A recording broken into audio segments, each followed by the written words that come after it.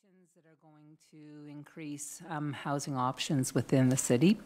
I did ask Mr. Morrow about the accessibility of the units he intends to put in place, and he does intend to make them accessible. So good news all the way around, and we thanked him for his development of this property. Excellent. Any questions from council? Okay, seeing none. If you wish to be notified of council's decision, please contact Owen Hutton at City Hall. Could I have a motion to adjourn, please? Moved by Councillor Reevy, seconded by Councillor Plummer. All those in favor? Okay, we are now adjourned. Thank you very much.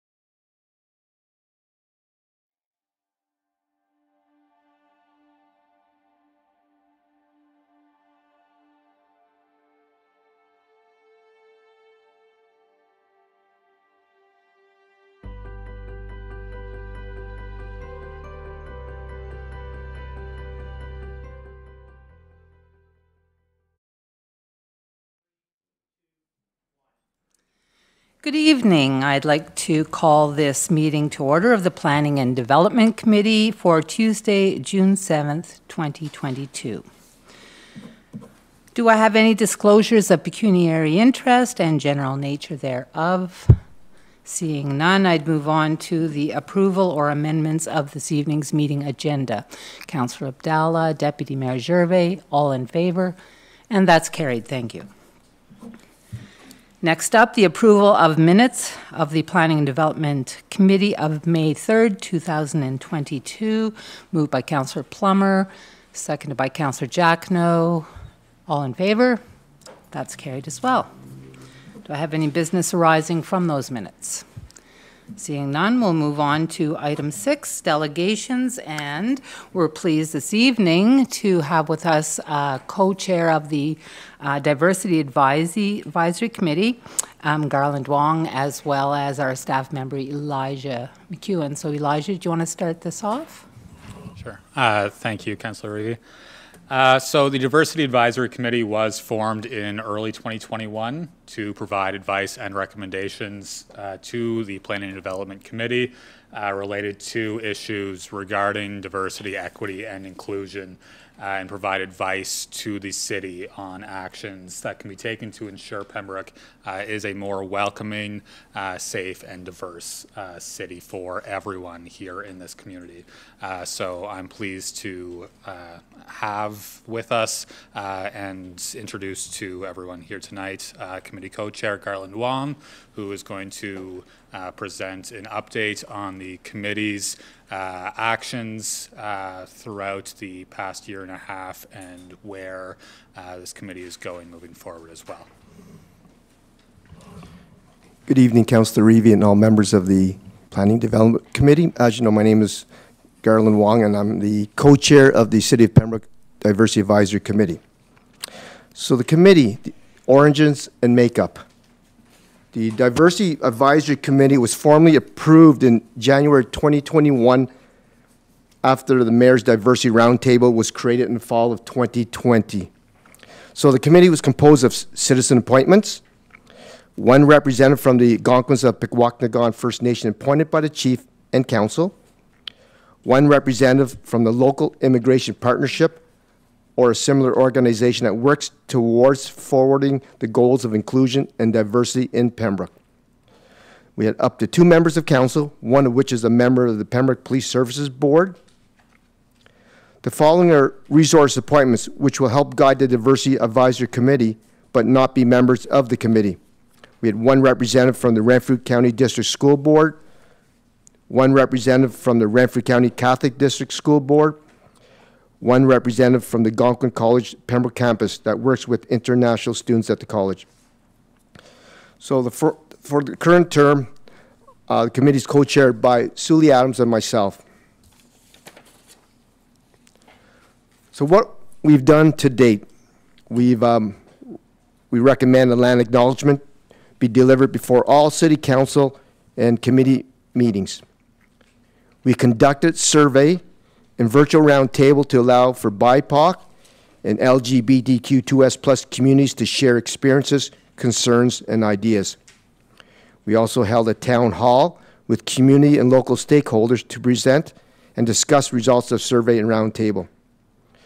Results showed prevalent cases of discriminations in many different settings towards BIPOC and LGBTQ2S+ communities living in Pembroke, and demonstrated the need for an action plan to strategically handle ongoing issues.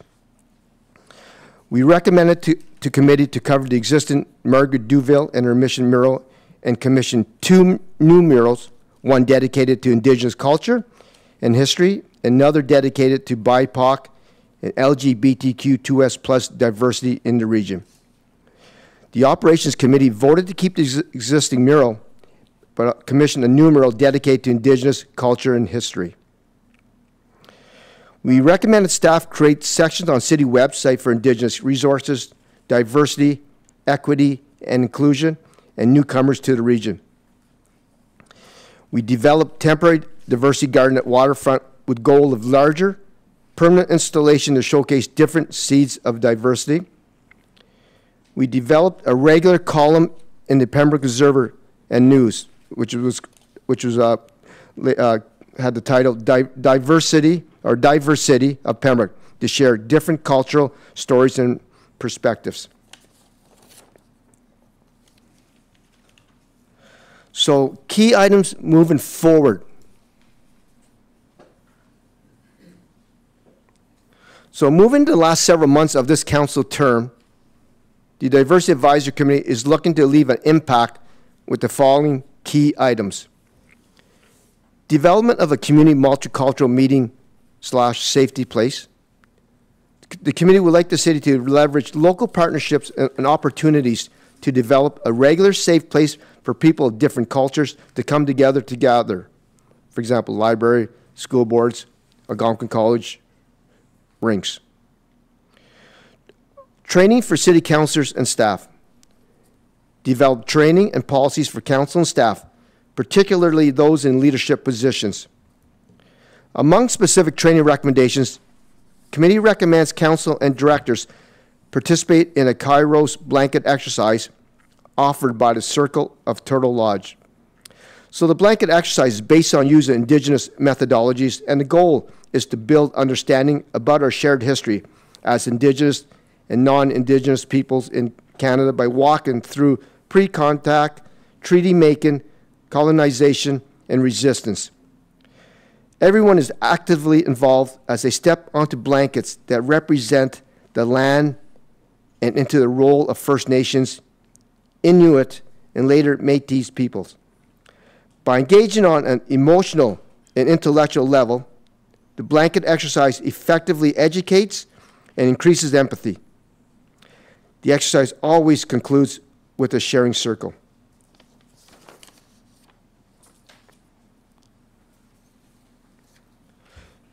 So key items moving forward also. Development of a diversity, equity, and inclusion action plan. Excuse me. In the committee's term of reference, the duties and the responsibilities state the committee shall provide advice and make recommendations to the Planning and Development Committee on the development and updating as required of a diversity, equity, and inclusion action plan. Committee staff resource person Elijah McEwen will provide a report on the status of the action plan development.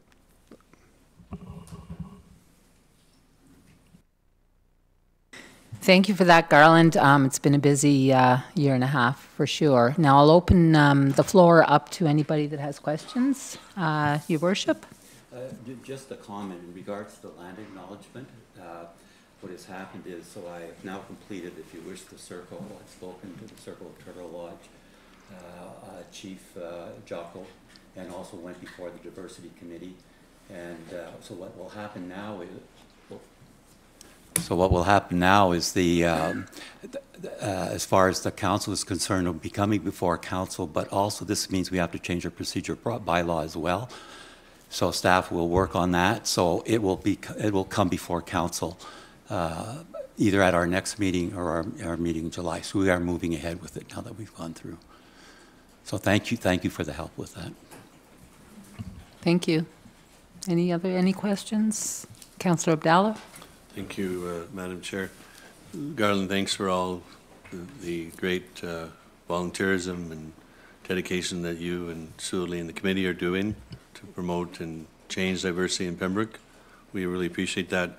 I just have a question about the room, the dedicated room. Would this be a dedicated room or a room that would be designated that people could go to at the library or the college to feel safe?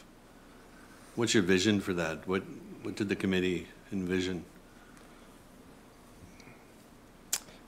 Presently, they are using the library, but we want to find another alternative so that sometimes there's pressure put on the library. Like, for example, what just happened on the weekend, what the library went through when they were involved with the Pride weekend. The library has been a fantastic place to allow people to feel safe, but we just thought it'd be another place where it takes the focus off of the library. I mean, they have been great. So it wouldn't, if we can find a dedicated place where groups can go and feel they can go there and feel safe. If they wanted to go and host, dance night or something with their cultures, it would be a place to go. So, and if people come to Pembroke, they can there'd be maybe a phone number for that place if they had to call, leave a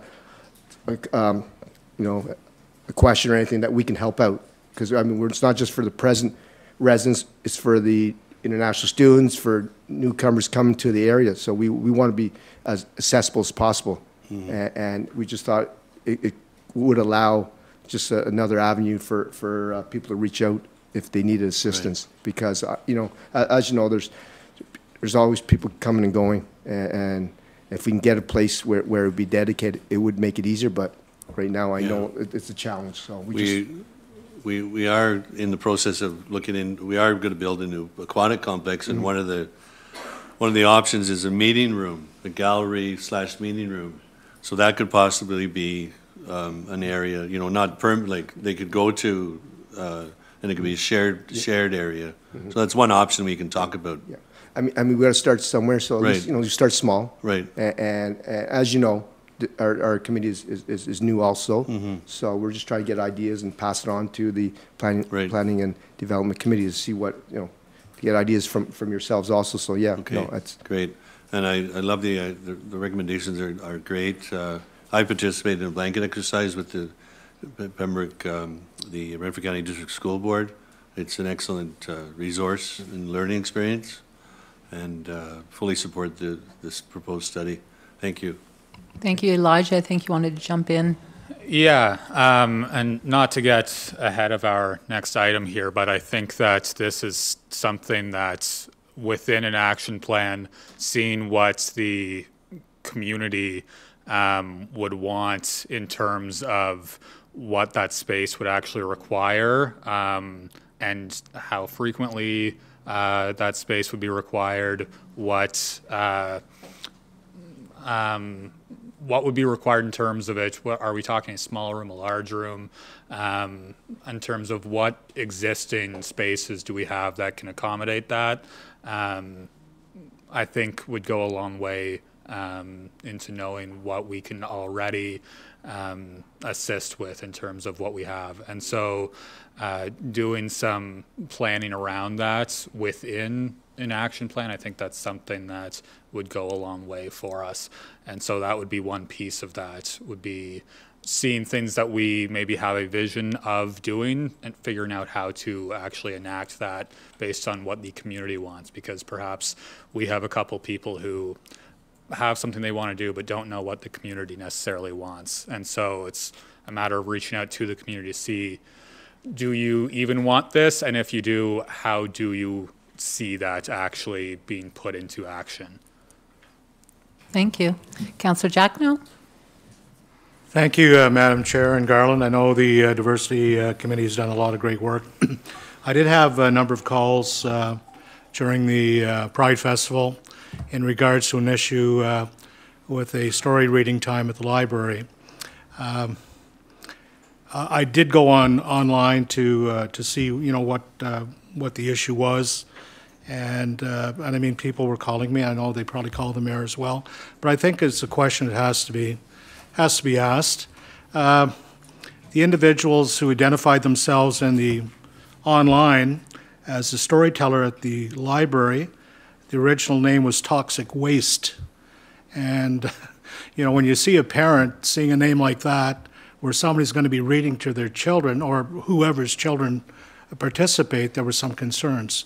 And so I had a concern myself. So I took it upon myself to call the chair of the library board.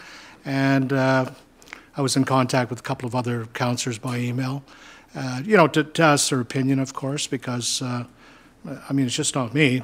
And apparently the website, you know, was addressed and changed. So what came up now was drag queen story time. So I don't know whether the implication of a notation of the name implies anything for story time for children. I think it just should be. Perhaps it should have been called Diversity Story Time. What does, you know, a drag queen story time have to do with telling children a story? And, you know, the little clip at the bottom was, well, children are going to be here and encouraged to celebrate differences. I understand that. You know, everyone's different, and I respect that. And also, you know, to understand how bullying works, etc. And, you know, in my mind, the library was always a haven for safety when I was a child, and I still think it's looked at that. But my only question is, like, why do you have to identify? To me, drag queen has an implication, you know? It has an implication. So what does that have to do with telling a story to a child? That's my question. And I believe in, you know, diversity. I believe in respect for one another.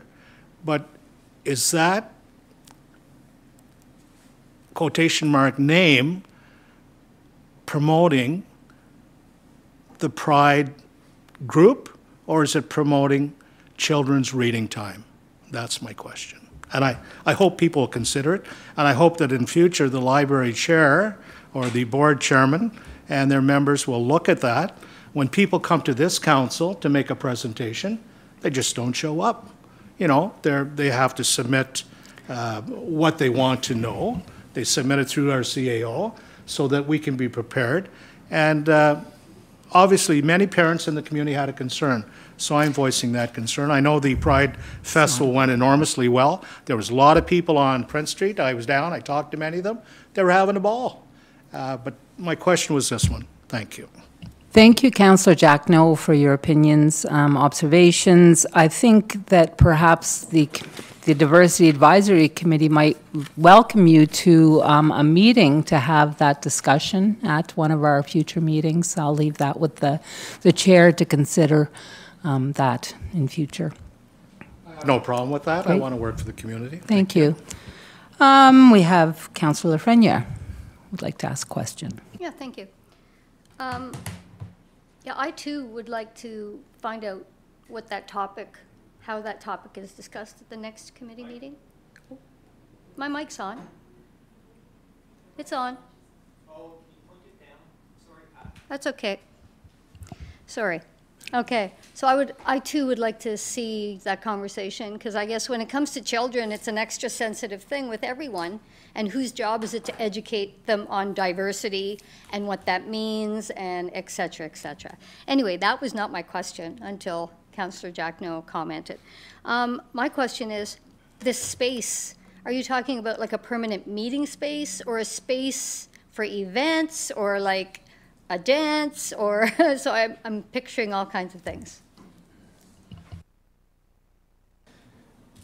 At the time, you know, we thought of a certain hall that we might use.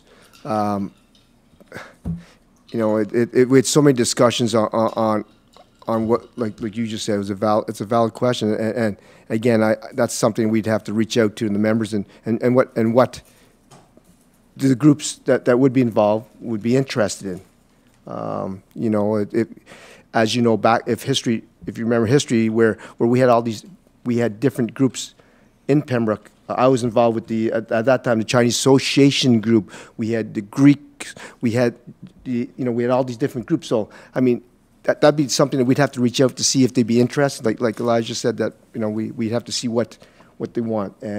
But it was just, at least it gets us talking.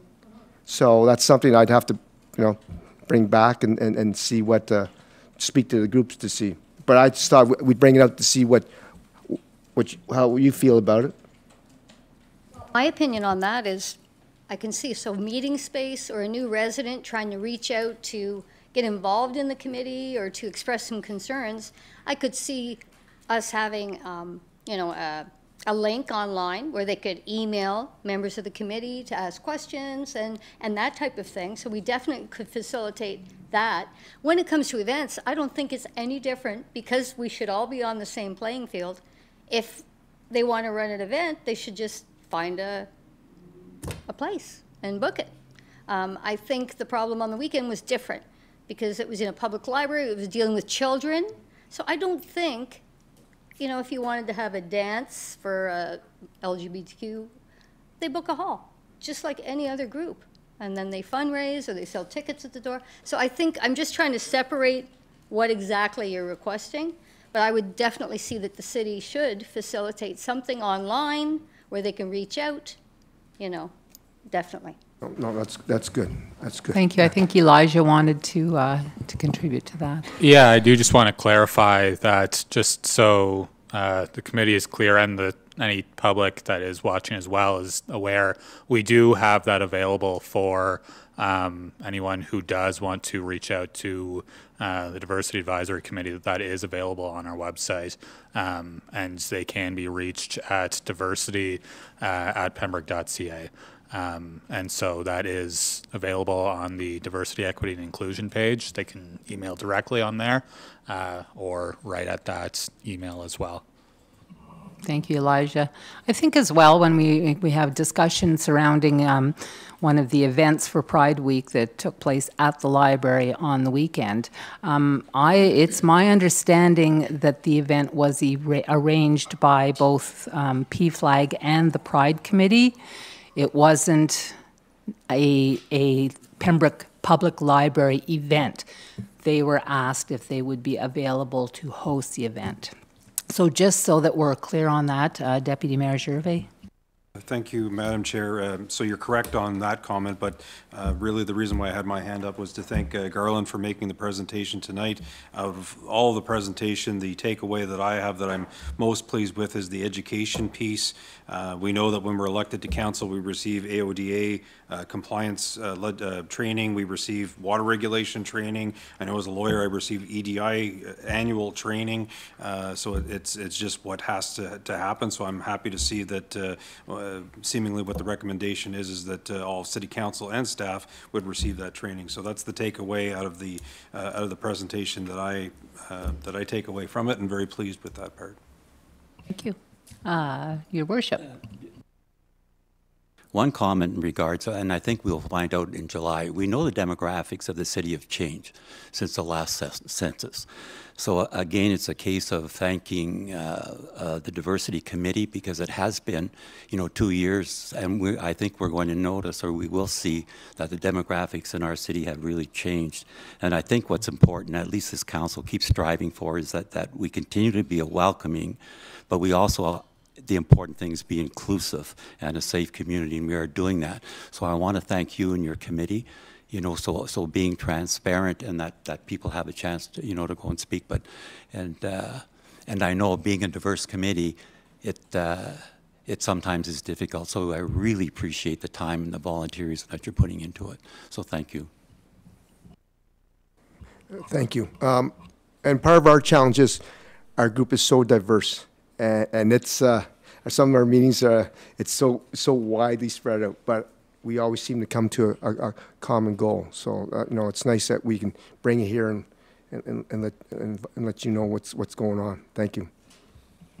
Thank you very much for joining us tonight and bringing us an update, and we look forward to future updates and hopefully some really great progression. Thank you very much.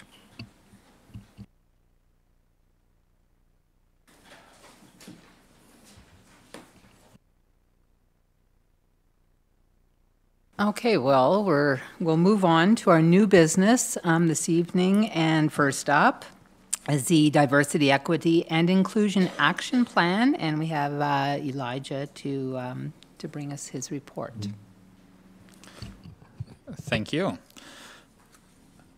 Well, as Garland alluded to during the presentation, we are seeking to progress here with a diversity, equity, and inclusion action plan to put all of this together to create a roadmap for the city here.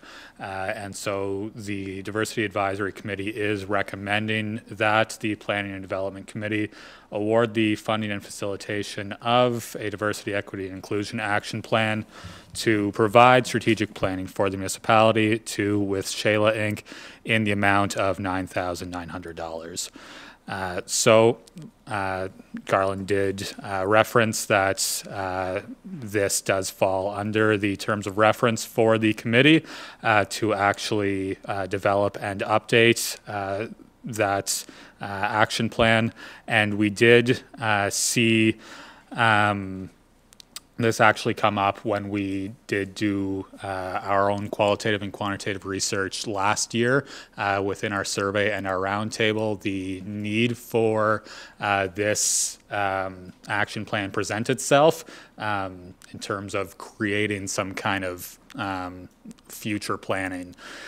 So that's where this comes from. The Diversity Advisory Committee has voiced their support for enacting this plan to provide guidance for council, staff, and external stakeholders with regards to both short and long-term action related to diversity, equity, and inclusion. So the action plan development would focus on assessing and reviewing the current state of the organization.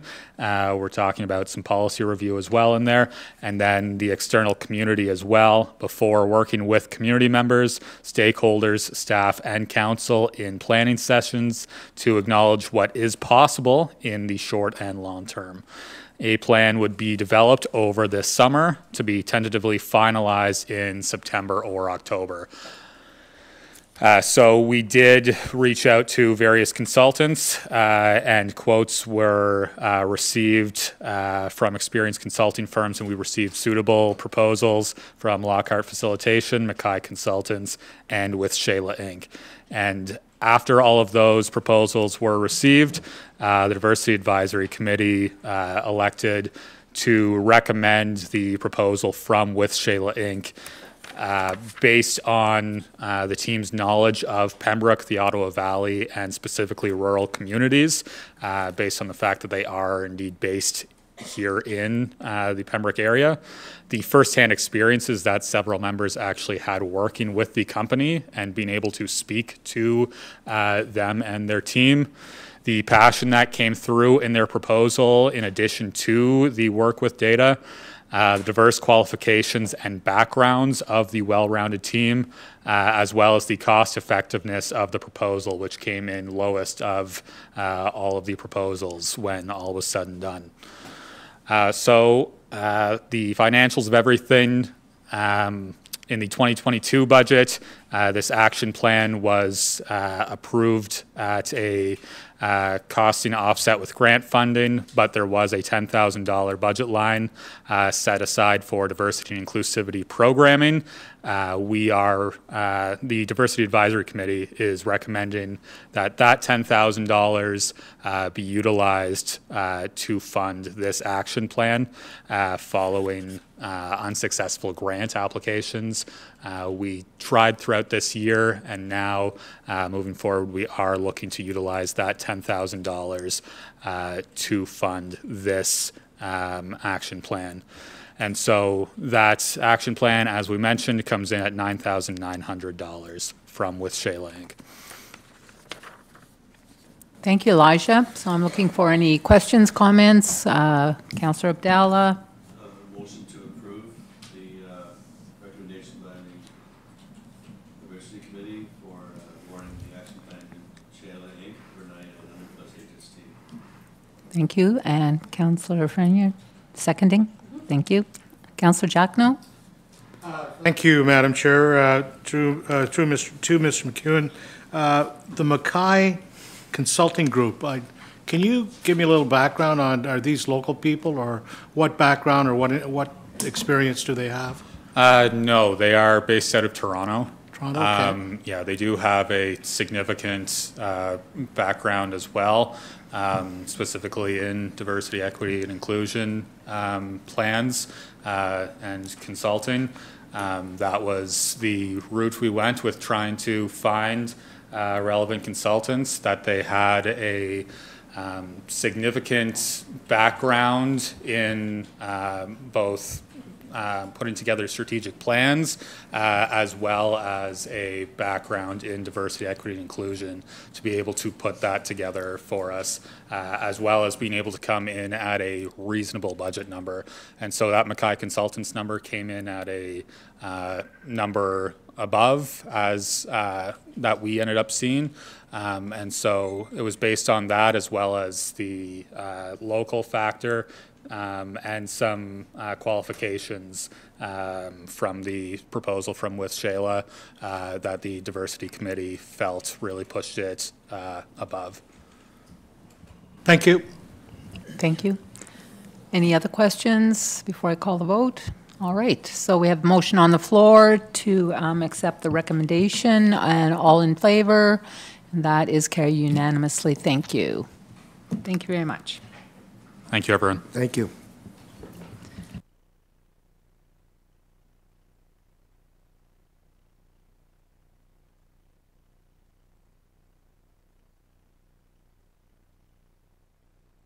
Mrs. Sorial is going to be Mrs. Sutherland this evening.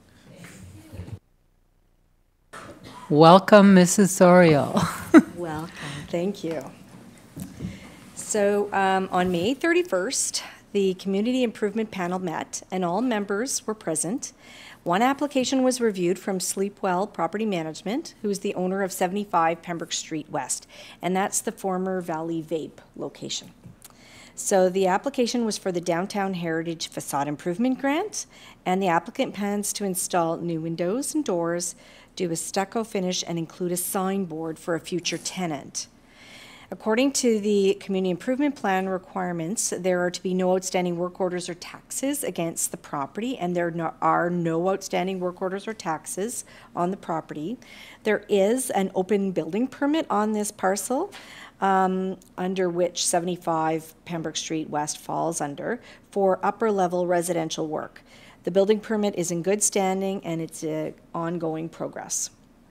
The application included 2 quotes for all works, as well as photos of previous work done to other facades in the downtown core, which serve as a plan for this facade.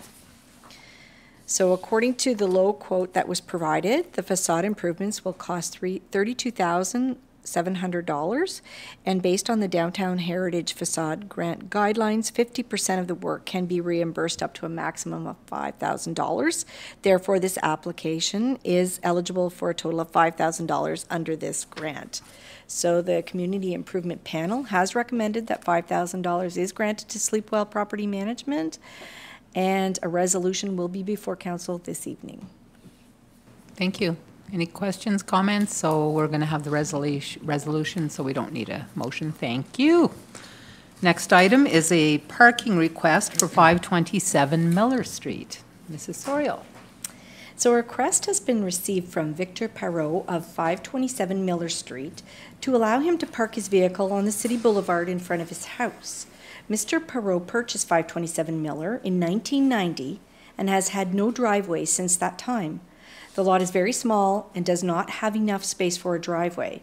His lot is only 27 feet wide. The house is approximately 21 feet wide, and there's not enough room on either side of the house to park a car. Also, the house is built close to the front property line, and there's no space to park the vehicle in front of the house, as it would be parked over the sidewalk. A complaint has been received from Mr. Parot's neighbor that he is not permitted to park on city property and has asked the city to ticket and tow Mr. Parot's vehicle. The city has never received any complaints before regarding the location of Mr. Parot's vehicle. Thus, the reason Mr. Pembroke is asking for relief from the parking bylaw to allow him to continue parking on the City Boulevard in front of his house at 527 Miller. The city's parking bylaw does not permit parking on the north side of Miller Street, and Mr. Pembroke presently parks on the City Boulevard on the north side between the sidewalk and the travel portion of the street. His vehicle is set back from the traveled portion of the road and has not been an issue for city snow removal operations. Mr. Pembroke shovels the snow from this parking space. There is no easement or right-of-way registered on title to allow Mr. Pembroke to share the driveway at 529 Miller Street, which is his neighbor.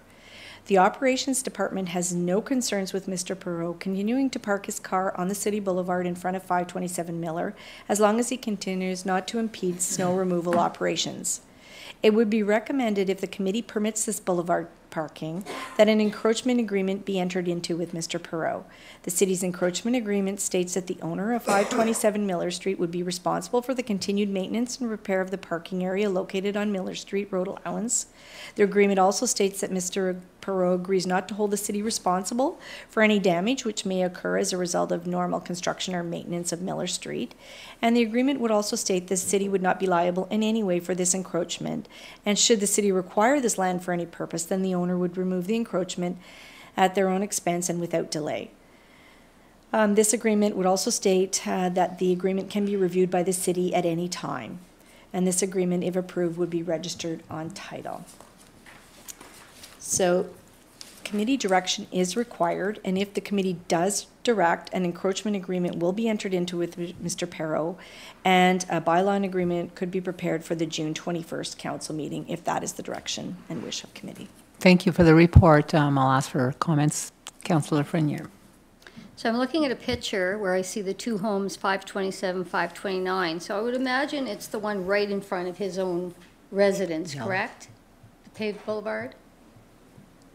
Like through you, yes. Yes. Yes. So it's you could. Is this the one you're looking at where you see the basket and the? No. No, the different one. The other one. There's nothing there. Okay, I think what happened was when the pictures were sent, they were sent and the sizing was inappropriate. But this is the neighbor's house, the white house. Okay. And there's his driveway. And then Mr. Pembroke is not impeding the drive. Oh, there it is. Okay. So that's where he mine didn't parks. come out. Okay. So it's the graveled portion in between the sidewalk and the travel portion of the railway. So I have no problem, roadway. Since we only really had one person complain, and it's not affecting the city operations and the fact that he does take ownership of removing the snow. So I see no problem with this personally. Thank you. Councillor Jackno. Thank you, Madam Chair. Through you to Ms. Soriel. Is there any sightline obstruction to the other neighbor when he's pulling out in the winter, if the vehicle's there, if there's snowbank there? Is that why the complaint is being placed, perhaps, that he cannot see to get out safely? Through you, Madam Chairperson.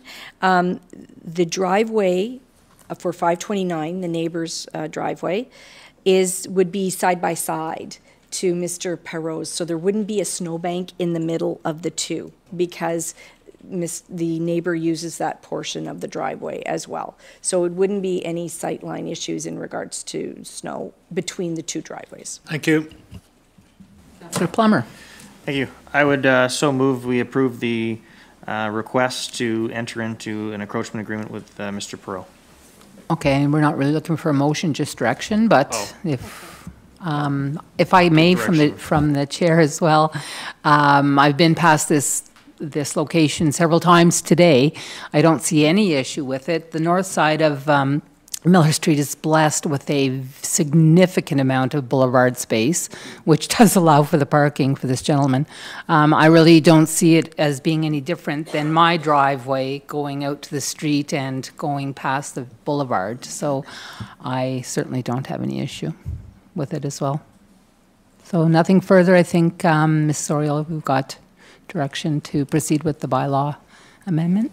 Thank you, and the encroachment agreement. Next up is the amended draft plan approval conditions for the Golfview subdivision, file number 47T 10001, and we'll ask Mrs. Soriol to give her report. So Golfview Land Development, through their consultants JP2G, have requested a change to the amended conditions of draft plan approval for the Golfview Land Development Plan of Subdivision. Phase 1 consists of 18 townhouse blocks for a total of 96 townhouse units. And the proposed changes are due to Bell Canada's insistence on having a blanket easement over the whole townhouse blocks. A blanket easement occurs when the legal description for the easement covers the entire parcel of land to be developed. The easement is not confined to just a portion of the land, it actually encumbers or affects the entire parcel. So that can be problematic for the owner because if there are any improvements on or other uses for the property, the easement can demand that these improvements be removed or uses stopped. So the owner of Golfview, on the advice from his lawyer, does not want the blanket easement. However, Bell Canada is insistent on this requirement. So the developer has decided not to proceed with providing Bell services for the development. Instead, he will be using other providers for communication services, such as NRTC Communications, for the property, since they don't have the same restrictive requirements as Bell Canada. Cogeco will also be providing their services to the subdivision, so the homeowners will have the ability to choose between NRTC Communications and Cogeco. Therefore, this request would require a change to the amended conditions of draft approval. So presently, conditions 12 and 22 refer only to Bell Canada as being the telecommunications provider. The developer would like to amend these two conditions to add NRTC Communications or any other telecommunications provider along with Bell to service this site. Thus, whoever services the site would be responsible to write to the city to indicate that this service has been provided and that this complies with condition 12 of the draft plan approval. So the main change is to add NRTC Communications or other telecommunications providers along with Bell to condition 12. Then condition 22 would be amended to state that prior to final approval by the city would be advised in writing by Bell, NRTC Communications, or any other telecommunications provider how condition 12 was satisfied. The way the two conditions are presently written, again, it only allows for Bell Canada to provide telecommunications to this subdivision. The Planning Act allows the approval authority, the city, to change the conditions of draft approval at any time before the approval of the final plan of subdivision. And further, the Act states that a public meeting is not required if it's felt the change is considered minor. And the Planning Department does feel this change is minor since there's no adjustment to the residential zone boundaries, there's no additional units being created, and a zoning bylaw amendment is not necessary as a result of this proposed request. Therefore, the Planning Department is recommending the proposed changes to the conditions of draft plan approval, and a bylaw is before Council this evening. Any questions, comments? No? Very good. Thank you for your report. We'll have that later this evening. Moving on to our next item, which is the parking meter report.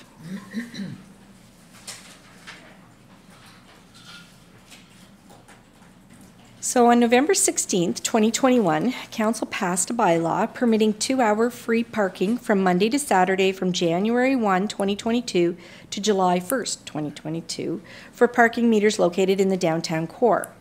This initiative began January 1st, 2020 and has been extended since that time due to COVID and the strains that it has placed on local business owners.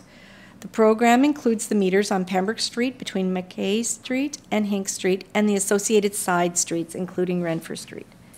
Now that the deadline for this project is set to expire on July 1st, committee direction is required whether to extend the 2-hour free parking or return to the paid parking at the meters. Approximately 90 meters are involved, and the average normal revenue brought in by parking meters is approximately $50,000 a year. The average annual revenue for parking tickets is $49,000. And the 2022 budget has been approved, showing revenues for parking meters from July 1st to December 31st, 2022. So the committee was hoping a clear picture could be provided during this parking initiative as to how much revenue would be lost by offering 2-hour free parking at the meters. A true detailed representation could not be provided due to extenuating circumstances, which included COVID-19. The PBIA has indicated in their attached letter, which is dated May 24th, 2022, that they are not interested in having this particular 2-hour free parking at the meters extended, but that they would have their summer student collect parking data, and further that the PBIA would be working with a consultant to help create a parking strategy for the downtown. The PBIA is proposing to present a clear and actionable plan to Council in September of 2022. It is recommended that direction be provided by committee to ensure that city staff be part of the PBIA parking study process, and this way city can provide input to ensure that it is a comprehensive parking strategy. While waiting for this parking strategy, the PBIA is asking at this time to have the Market Square lot and the Shamrock lot changed to free 3-hour parking lots. Presently, the Market Square lot, which is located between Albert Street and Victoria Street, is a 2-hour free parking lot with 45 spaces. The Shamrock lot, located at the corner of Pembroke Street West and Moffat, is a 3-hour metered lot with 12 spaces. The PBIA would like to cover these meters in the Shamrock lot and allow 3 hours parking for both of these lots. The BBIA has heard from customers that 2 hours is sometimes not enough time to complete their errands. Thus the reason they would like to change these lots to 3-hour parking. Also during COVID-19, the Bylaw Enforcement Department noted that the following losses in revenue other than parking meters were obtained. So there was parking permits. So during COVID-19, Algonquin College's campus was closed and then opened for limited services, and the city saw a loss of revenue in 2021 for parking permits in the amount of $20,500. As of the time of the writing of this report, the city issued only 7 parking permits for the Cockburn lot from September 21 to April 22. Normally, the city would sell approximately 100 permits. The bulk of Algonquin College classes will be returning in person in September 22, but many programs have changed to a hybrid model. Therefore, it can be anticipated there will not be as many students on the campus. Parking tickets. During COVID-19, there's been a reduced number of vehicles parking in the downtown core. Typically, the city generated approximately $49,000 from parking tickets annually. In 2020, we saw $29,000, and in 2021, we saw $32,700 was generated. Therefore, the city is still well below the pre-COVID revenues. And in regards to the parking meters, again, we normally see about $50,000 annually. And in 2020, due to COVID, as well as the 2-hour free parking initiative, only $11,000 was generated from the parking meters. And in 2021, $6,344 was generated. And as of the end of April 2022, $700 has been collected from the parking meters. And just so that you're aware, there are presently 253 2-hour parking spaces available in the downtown core, and there's also over 600 parking spaces between the marina and the Cockburn parking lots. So based on the above information, it's anticipated that the 2-hour free parking initiative saw a loss of revenue of approximately $43,565 from metered parking spaces in 2021. It is anticipated losses in revenue could be similar in 2022 if the parking meter project continues. Further, due to COVID-19, the 2021 budget saw a loss of revenue of approximately $36,800 for parking tickets and parking permits, for a total loss of revenue in 2021 of approximately $80,365. At this point, the loss in revenue cannot be attributed to COVID, since the provincial government has removed most emergency orders associated with COVID. It is anticipated there may be a loss of revenue for parking permits issued to the Cockburn lot to Algonquin College students if there is an option for hybrid classes.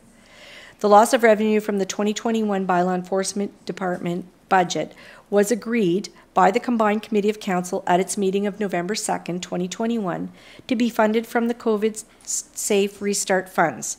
It is anticipated there will be no further COVID Safe Restart funds, since these funds were used to support any COVID-related local operating need.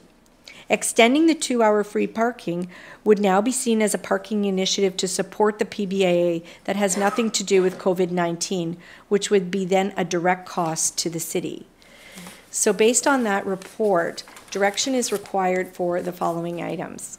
Number 1, does the committee wish to extend the 2-hour free parking meter initiative to the end of 2022, or does it wish to end the 2-hour free parking at the meters?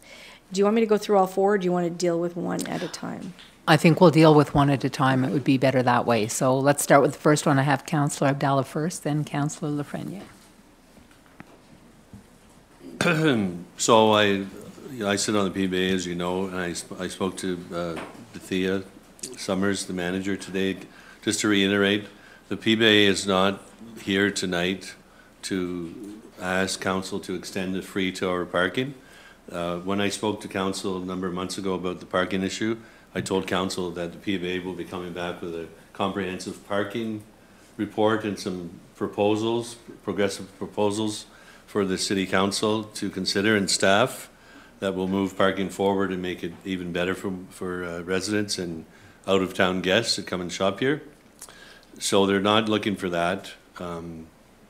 They are looking for the extension of number 2, item 2, which we'll talk about in a minute. So do you need a motion for that, or? We're looking for direction at this point. Thank you. So they're not interested in the number 1.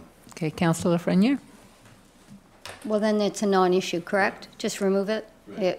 That we will continue now to have the meters operating? Yeah. Okay. I think Well, the permit or the plan was to end it June 30th. Was that where we're at? Okay, so Deputy then Mayor. that's a done deal then. Deputy Okay. Mayor.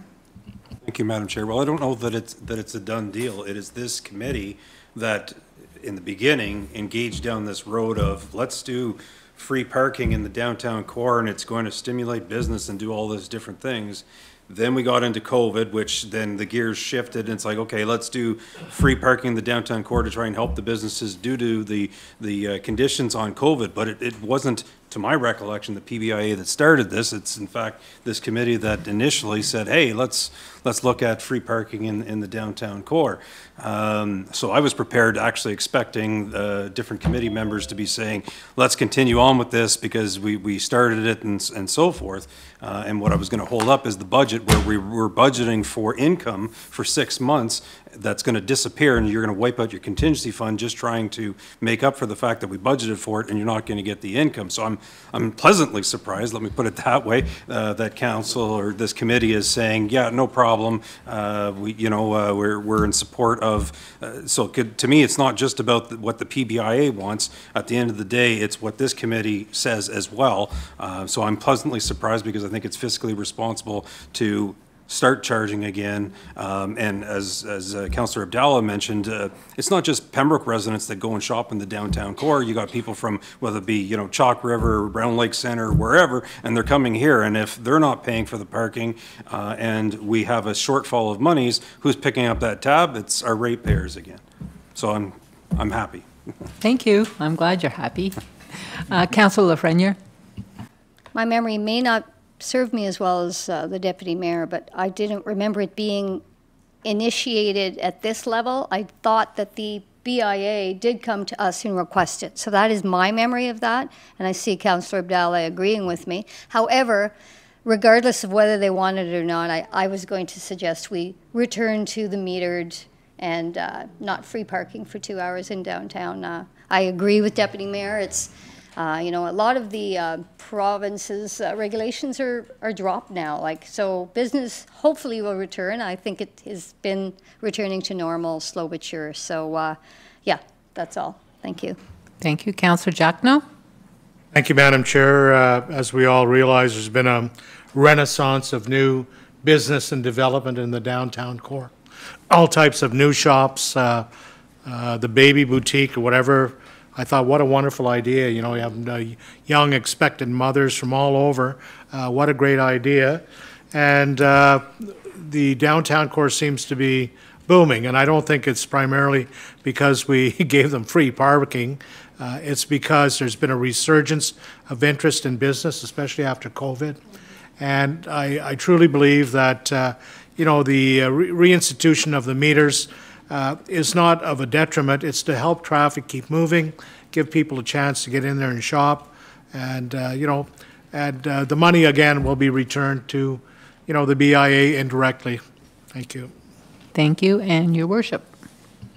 I agree that we move back to the 2-hour, the 2-hour free parking, but I think it's really important that message get out now through communications. Otherwise, our bylaw people will be, and then we'll be in a lot of trouble. So I think the communication aspect is extremely important over the next couple of weeks. Thank you. Thank you. So that's direction, I think, for item number 1, that we will return to the metered parking. So the second issue. Does the committee wish to permit the Market Square lot and the Shamrock lot to be 3-hour free lots until the end of 2022, which will then provide the PBIA the opportunity to complete the parking study that will be presented to Council in September of 2022? Councillor Abdallah. Thank you, Madam Chair. So there's 6 salons downtown, 3 aesthetic places, numerous restaurants. And what the aim of the PBA is to start to get into the habit now of having the 3-hour parking in the Shamrock and the Market Square, so that in the winter time, when people want to come downtown and get their hair done or go out for lunch or go to the bank, 2 hours is not enough.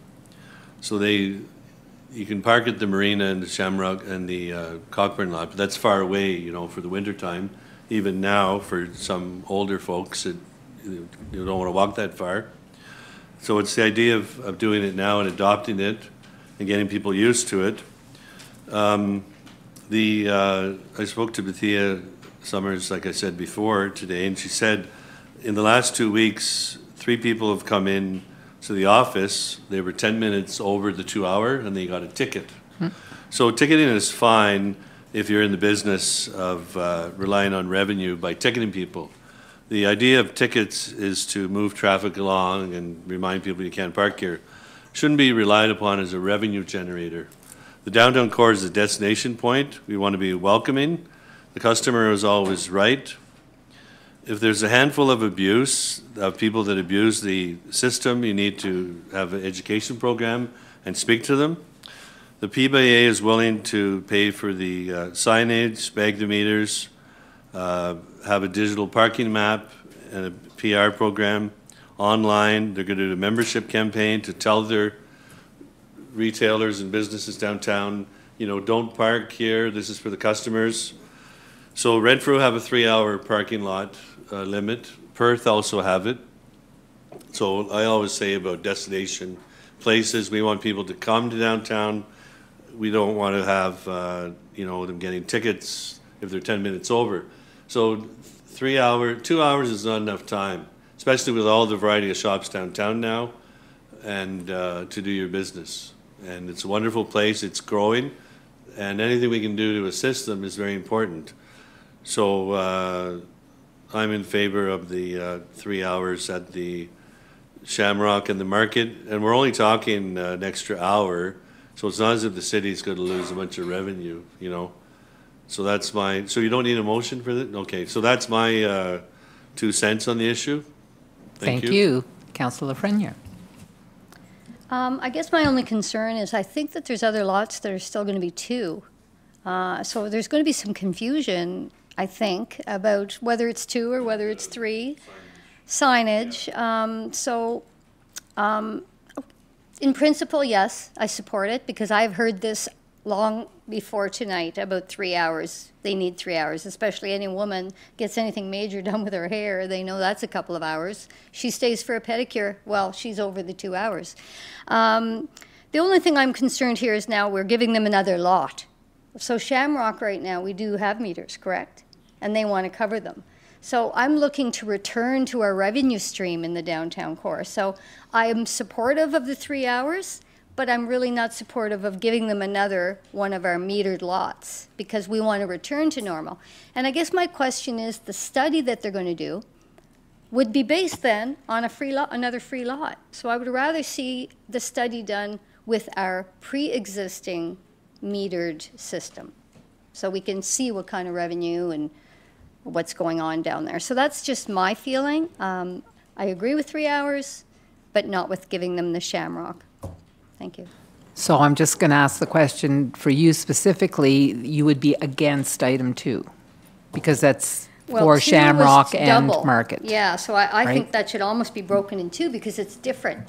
You're giving them one that wasn't free. So that should almost be a 2-item point bulletin. Market Square is not metered right now, it's free. So you're going to increase it to 2 hours, but Shamrock, you're not just, it's not free at all right now. So you're giving them free parking.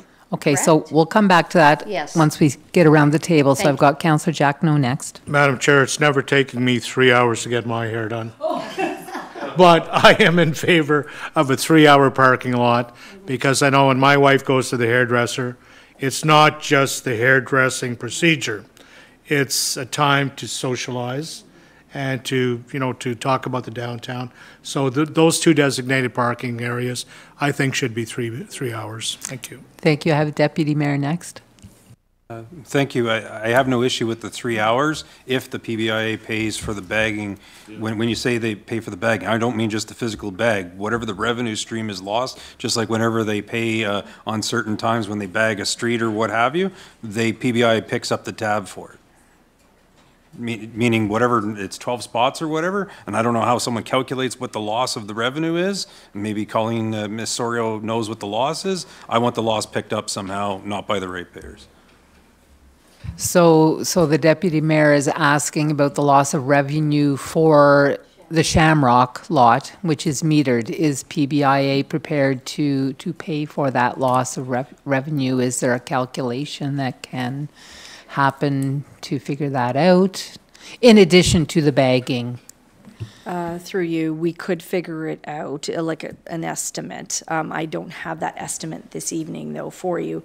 But it is only 12 spaces, so that I would worry that if we did look at another lot, then there's more spaces there in another lot as well. So, and it's just a project until the end of the year, just to, until the parking report is brought forward.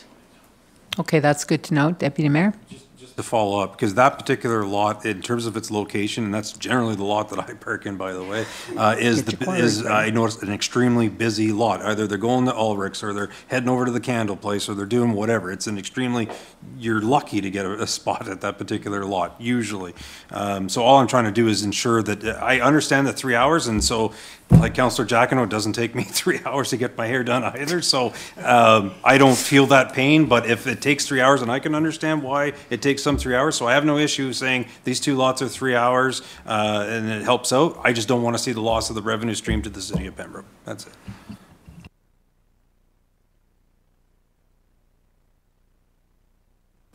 No, I agree with number 2, and I think the important part of that is that my assumption is that it's going to be a comprehensive parking study, which is essential, I think, for the city, and staff will be involved in it. I think that's essential as well. But I don't have a problem with this through the end of 2022. Thank you. Okay, thank you. Councillor Plummer? I agree with the Deputy Mayor that if we're going to be bagging meters, that if we're going back to meter parking and we're going to be bagging a metered lot that typically would collect revenue, there should be some sort of compensation by the PBIA. Okay, so what we might be able to do here, Councillor Abdallah, I'll hear yours first. We're talking 12 meters. We're talking until the end of the year. The PBA pays $22,000 to the city of Pembroke for parking, free parking on Saturdays, Christmas time. So, you know, that's a lot of money. And they pay a lot of taxes, the business owners and property owners down there. So this is only till the end of the year, until we get the study before council. So I think it's a bit, you know, they employ local people, they pay taxes, generate revenue for the city. People come to downtown from out of town here. So we're only talking 12 parking meters. So you know, charging them for this period of time, I don't think that's necessary. And so we got to look at the big picture here. Thank you. Okay, so it seems like committee is okay with Market Square, going with the 3 hours, bag them, or just signage and 3 hours free parking. So I think what we'll need to do is for Shamrock is to take a vote on whether we allow free parking till the end of the year, or if the other side of it would be that 3 hour, yeah, until the end of the year, right? So that they can complete their study. Or do we want the PBIA to pay some remuneration?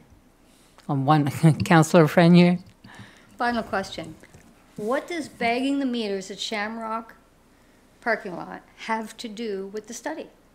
Like, what's that got to do with doing the study? I'm going to have to give that to Mrs. Soriol. What's it got to do with? Are they going to park there for free and they're going to talk about the study? Or I don't know. I don't see how they're linked. Well, Dal, are you going to respond? By doing bagging the meter and having the free 3 hour parking there, they're going to be interviewing customers and businesses and seeing what effect that has and get customers' opinions, and that's part of the study. And that's the purpose of that. So it's a comprehensive study, and it's gauging support and interest and working at all the kinks of the issues. Like, what is the issue of downtown parking? You know, we've never really done a comprehensive study. Do we need better technology with iPad and iPhone and Android to keep track of all the cars that are 2 hours, or the parking meters? So it's all comprehensive. Can I respond to that? I'd just like to add to that, if I could, through you, Madam Chairperson. The fact is that they feel that there's a need from the clients and from the people that are users of downtown, that there is a need for 3 hours. So they're asking for these two lots at this point as a bridge to accommodate that need. And then we'll see what the parking study says. But they see that this is imminent, that they need these two parking spaces. And also, just on an aside, there is the marina that offers all-day free parking too. But again, you know, if somebody's older, you know, it is a walk. And during the summer months, the Cockburn lot also offers all-day free parking from May 1st to the end of August. So there is other options as well. Okay, so thank you. So I'm just going to call the question. Who is in favor of, in the Shamrock lot, having free 3 hour parking till the end of this year? Raise your hands. So that will be carried. That will be direction. Thank you. So then our third issue was based on the direction for the first two. We're good with that? So I'm good with that. Excellent. And then finally, the fourth one, and I don't imagine anybody's going to be against that, would be that city staff would be involved in the parking study. Everybody's nodding their heads. I think Terry would like to add. Yes, Mr. Lapierre? Yeah, no, thank you, Madam Chair. Yeah, we do have a question from staff with respect to this, just to point it out, and of course, committee direction is committee direction, we'll follow it. But we're just wondering, with respect to the statement that the PBIA is saying that they're working with a consultant to help us create a comprehensive parking strategy for downtown, typically, that would be the role of the municipality, to do such strategies and comprehensive reviews, including getting feedback from stakeholders, including the downtown. And that is how it's been done in the past. There has not been, and I heard Councillor Abdallah's comment, and I definitely agree with him, that there has not been a comprehensive parking study downtown for years and years and years. Colleen and I would recall that there was one done probably in the 1990s, and they looked at every parking lot and said, how many spaces are, are available, and what is the utilization rate, and things like that. That was when a lot of downtown merchants were saying that we needed more parking. And as I recall, it was determined that it was something like 56 or 54% utilization of all the spaces that we had at that time. But my only point is that typically it would be the municipality that would do such a study, because we're unsure what the terms of reference is for this consultant and what they're hoping from that consultant, and then they're bringing it back to council. As I read here, they want to present it to council in September. So we just want some clarification is if committee and council feels that's the role of the PBI to do that. And the immediate thing we were asking on this report is because we did not see any role for the municipality in this comprehensive review that they were doing. So we said somebody from staff should be participating on this. We don't know. Is there anything that's going to deal with the implications we're hearing here about the financial implications of any of the recommendations, i.e. who's going to pay for this, or is it just based on the fact that it's important to downtown? There's a number of questions that staff would have, but the primary one is that the role that council sees the PBA to provide its, to provide it recommendations and to conduct comprehensive reviews of this nature. Okay, very valid concerns. I've got Councillor Abdallah, then Councillor Lafreniere. Well, certainly we can clarify that with the PBA, and the city would be involved. It was more of a study for downtown parking and to come to council, this committee, with a proposal and some ideas. That's what it was more for. But we can get further clarification from the manager. That's fine. If that's what committee would like. Yeah, okay. Staff is just raising it as a matter. Yep, thank you. Councillor Lafreniere. Well, thank you, Mr. Lapierre, for bringing up that point, because I think that if we were conducting a study or, a parking study, it may look a little different, because we would be looking at revenue, and should we even be bothered to have someone enforce and collect money out of the meters. But undeniably, when they Shamrock and say, a big check mark. Now, like I would have rather see status quo. And great, we'll continue to take your quarter. So that's why I questioned that. And so I would be interested in see what angle this parking study takes. Because if it's customer service, well, we know what it's going to be, right? Nobody wants to walk from the waterfront up to downtown. So anyway, that's it. Thank you. Deputy Mayor? Simply to say that if the PBI, who am I to stop the PBIA if they want to hire a consultant, spend money, and analyze things from their perspective. However, having said that, when it comes to this committee, my expectation is, with staff involvement, but still when it comes to this committee, my expectation is we are going to receive a staff report and that all of us around the table will be very critical, I would hope, of whatever study comes forward, and that if it's analyzing it from our perspective then, so yes, if it's a customer service perspective and everyone wants it for free, which I suspect is what they're going to want, the value I'm going to put on the report is probably a whole lot less than if the City of Pembroke staff was doing it and looking at it from a total perspective. And it may be that's, thanks for the report, we're tabling it because now we're going to do ours, which just means we're hiring 2 consultants to do the same job, but it is what it is. Thank you. Councillor Abdallah, last one. Last one. Well, I think the key here is working together in a cooperative way to get more people to shop downtown and in Pembroke. So whether the study is done by the PBA, they will be talking to the city to clarification, and it'll all work out fine.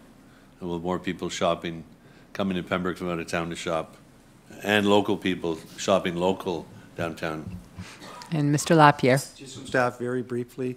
Certainly, staff would have no issues, and we don't believe the council would have, with respect to a customer satisfaction survey or review.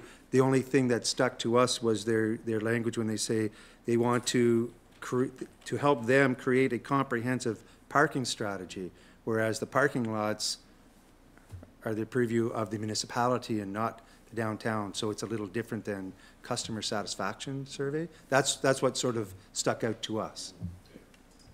I wonder if one of their questions when they're interviewing the parkers and shoppers, if one of their questions were, you know, would you like free parking but see an increase in your taxes for loss of revenue? So, I mean, you know, there's going to be probably some input from the city as to how this study's going to manifest. So thank you. You've got your direction? Is that? Thank you. Next up is the zoning of City Pembroke waterfront lands. Mrs. Oriel. In conversations between the former mayor, Terry McCann, and current mayor, Mayor LeMay, it was discussed that council may wish to consider the zoning and official plan designation of a portion of the waterfront lands to be changed to reflect their actual use.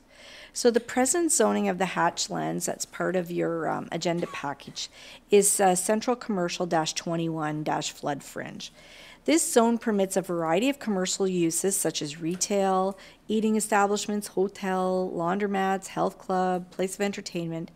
And the present and proposed use of the hatched area includes the Kiwanis Walkway, amphitheater, playground, and the proposed new arboretum. Since these lands are mainly used for open space purposes, it has been suggested that these lands be redesignated in the official plan from central commercial to open space, and that they be rezoned to open space to recognize their actual use and intended use of always being land for parkland purposes.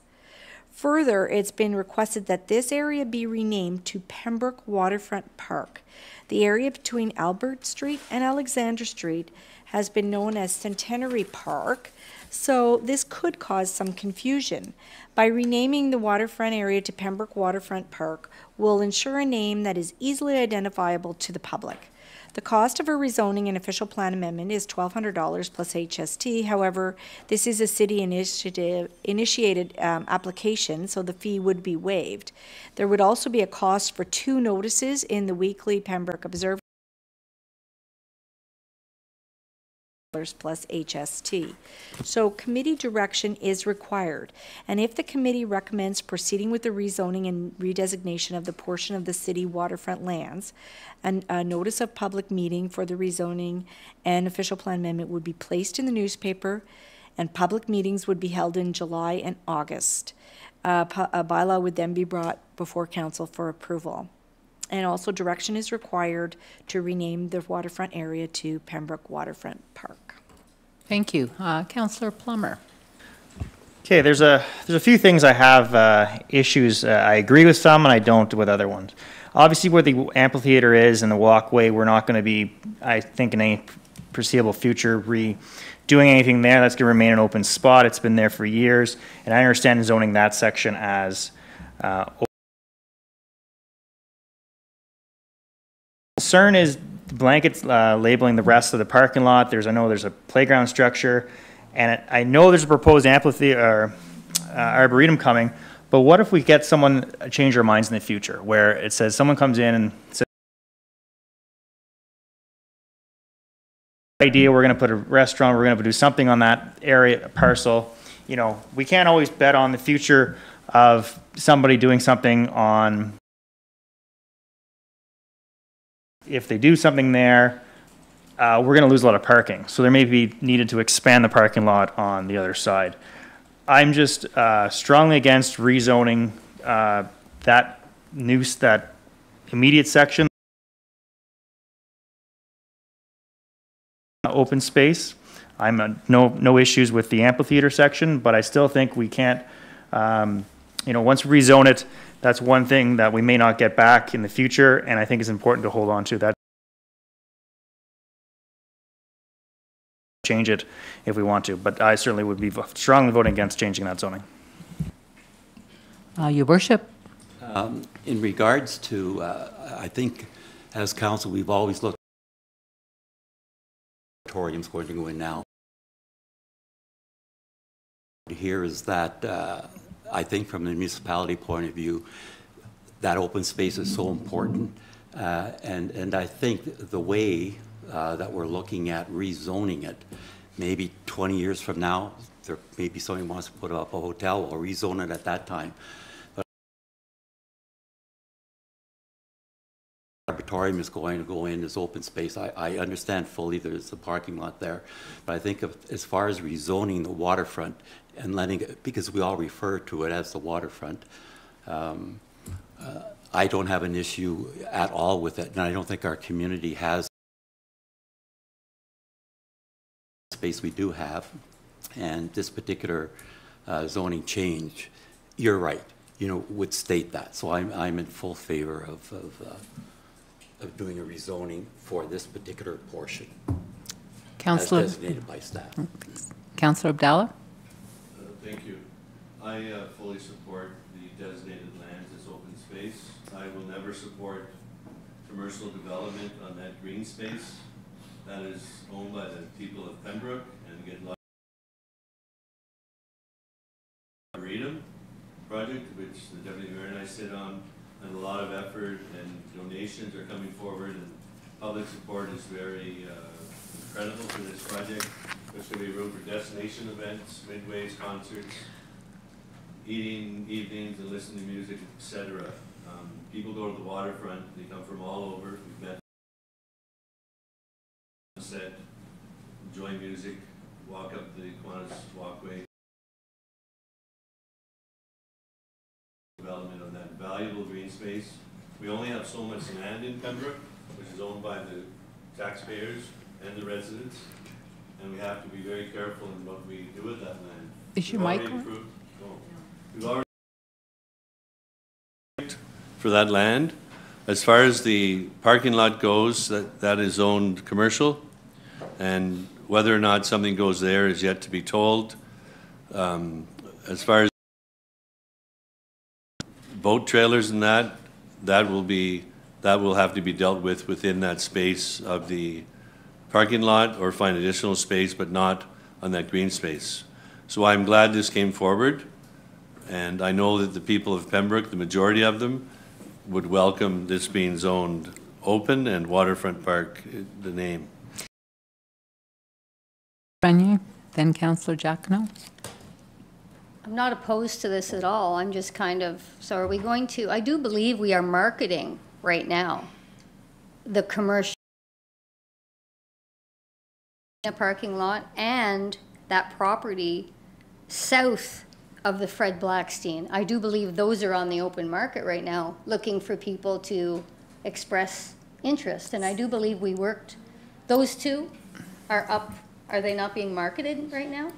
I can advise that council has gone out to the public to seek requests for expressions of interest on one or those locations, not both. No. So that is something that has been public and council has put out there, and it has asked for requests for indications of interest on one or the other.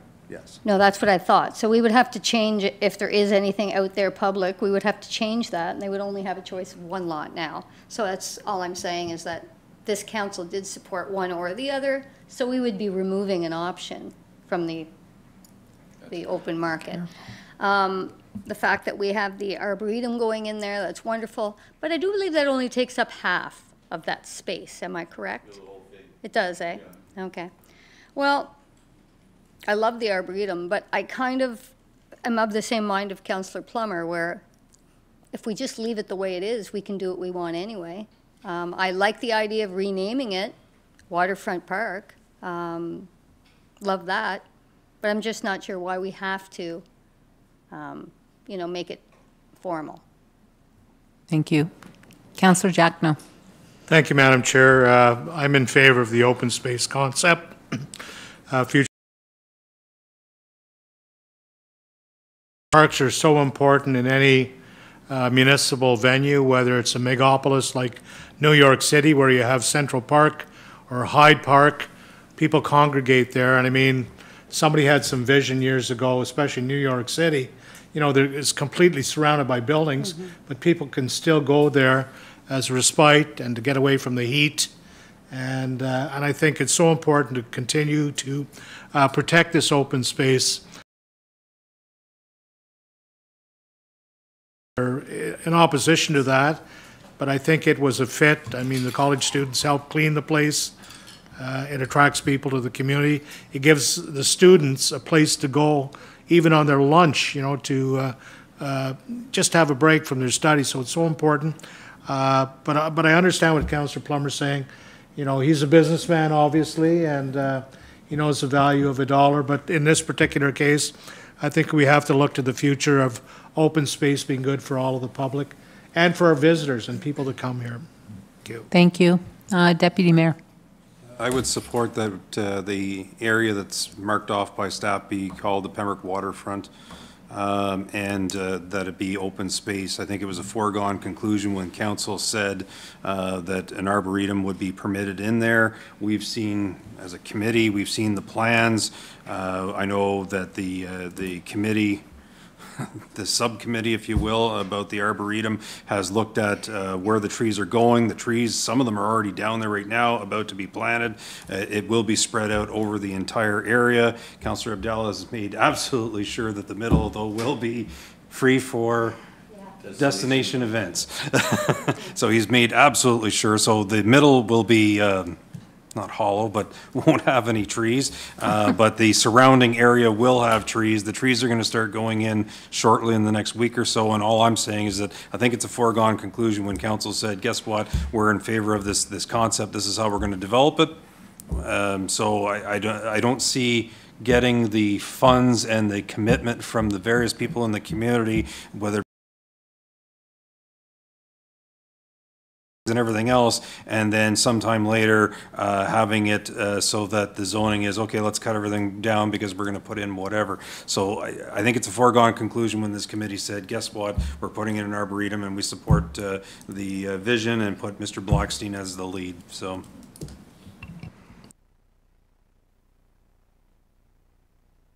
I have 4 definite yeses, that which would mean that would, and 5.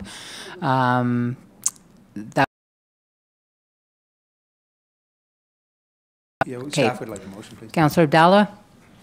I'll motion that we change the zoning to open space and name it Waterfront Park. And Councillor Lafreniere is seconding that. Oh, sorry. Yeah, I'm wondering if the motion can be Pembroke Waterfront Park. Oh, yes, sorry. Yes. Apologies. Pembroke Waterfront Park. Okay, so we have a mover and a seconder, all in favor, and that is carried. Thank you. And our next item is Bill 109, changes to the Ontario Planning Act. Mrs. Soriel. So in March. Point of order, Madam Chair. On the vote, I believe the call should be not all in favor, but those in favor, and then those opposed, because I don't believe everyone was in favor. Am I correct? Are you asking for a recorded vote? No, I'm asking for the wording to be changed. When you say all in favor, the wording should be those in favor, because you're presuming that everyone is in favor, correct? I guess perhaps you are right. Just a point of clarification. Okay. So. But I could call, I don't think the call is necessary.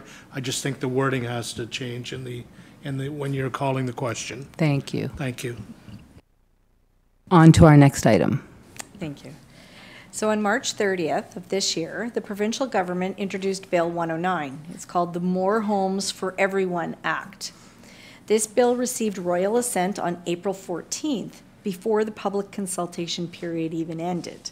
Some provisions are immediately in force, while others will come into force on July 1st or on January 1st, 2023. So Bill 109 amends 5 acts, which includes the Planning Act.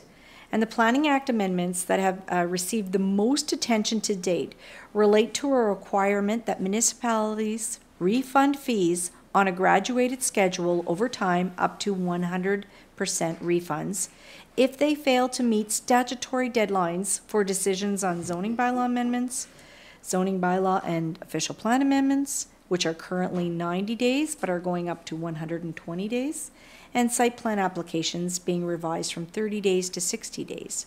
So these new refund requirements would come into force on January 1st. So this amendment has been receiving a lot of controversy amongst municipalities.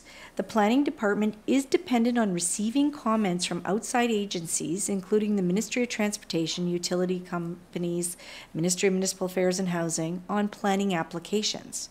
Therefore, if the city does not receive these comments in a timely manner, it will be the municipality that suffers and must refund the applicant. Another amendment to the Planning Act is the requirement for mandatory delegation of approval authority to staff for site plan approval. This must be in place by July 1st, 2022. The City of Pembroke presently has this in place. Delegation authority has been given to the CAO to sign all site plan agreements after it has gone through the process and staff is satisfied that all issues have been addressed. So there will be no change for the city in this regard. However, an updated delegation bylaw would be before council at their next meeting. As well, complete application requirements applicable to official plans, zoning bylaws, and draft plans will now apply to site plan applications. The municipality must first adopt an official plan policy setting out its site plan complete application requirements. Once a complete application is received, then the 60-day review period process can begin for a site plan agreement. So the city's official plan does include a section on complete applications, and the planning department will have to amend the official plan to ensure that the site plans are now included to ensure that the clock doesn't start ticking until a complete application is received, and further that pre-consultation meetings are strongly recommended before an application submission. Another new section to the Planning Act was added, which creates an additional type of minister's order, which is called the Community Infrastructure and Housing Accelerator Order. This is different from what you've heard before of the Ministerial Zoning Orders, or MZOs, but the MZOs are now going to be reserved for provincially significant infrastructure projects like transit-oriented communities. So the Community Infrastructure and Housing Accelerator tool now permits the minister to make a zoning order at the request of a municipality by council resolution. So this accelerator tool can be used to regulate the use of land and the location, height, size, and spacing of buildings and structures to permit certain types of development, and that the ministry may make this Community Infrastructure and Housing Accelerator in order to expedite certain developments. However, before passing such a resolution, the municipality must give notice to the public and consult with persons, public bodies, and communities as the municipality considers appropriate. Within 15 days of council passing this resolution, this municipality shall forward the resolution to the minister, where it will make the order under Section 34 of the Planning Act, and 34 of the Planning Act is rezoning.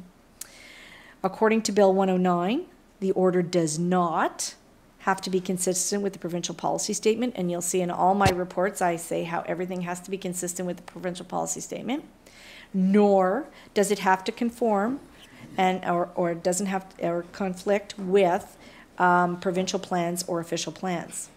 So it's throwing all the planning have regard for out the window. The minister then may impose conditions on such an order, and the orders prevail in the event of a conflict with other bylaws passed under Section 34 of the Planning Act. So this tool is not appealable. And this amendment is also causing controversy as it's bypassing good planning principles as well as public concerns, since the development proposal is not appealable.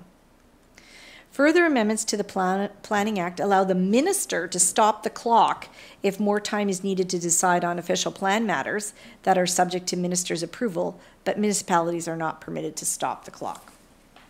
And again, we have to give refunds. So the proposed legislation could have several unintended consequences for Ontario municipalities, which include increased provincial jurisdiction on local planning processes and decisions, penalizing municipalities for decision-making timelines that are not wholly within the control of the municipalities, forcing municipalities to reduce or eliminate important aspects of the review process, including significant input on new development applications. Implication, there may be a loss of planning department revenue net, which then would impact the departmental budget.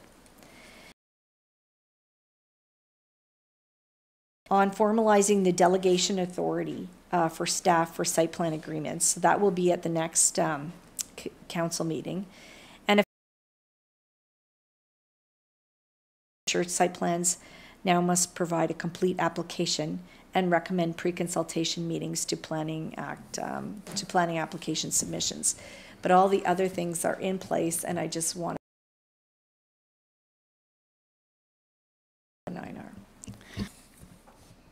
Thank you for that happy report, Mrs. Soriel. You know, I thought that that the provincial government was supposed to be getting rid of some of the red tape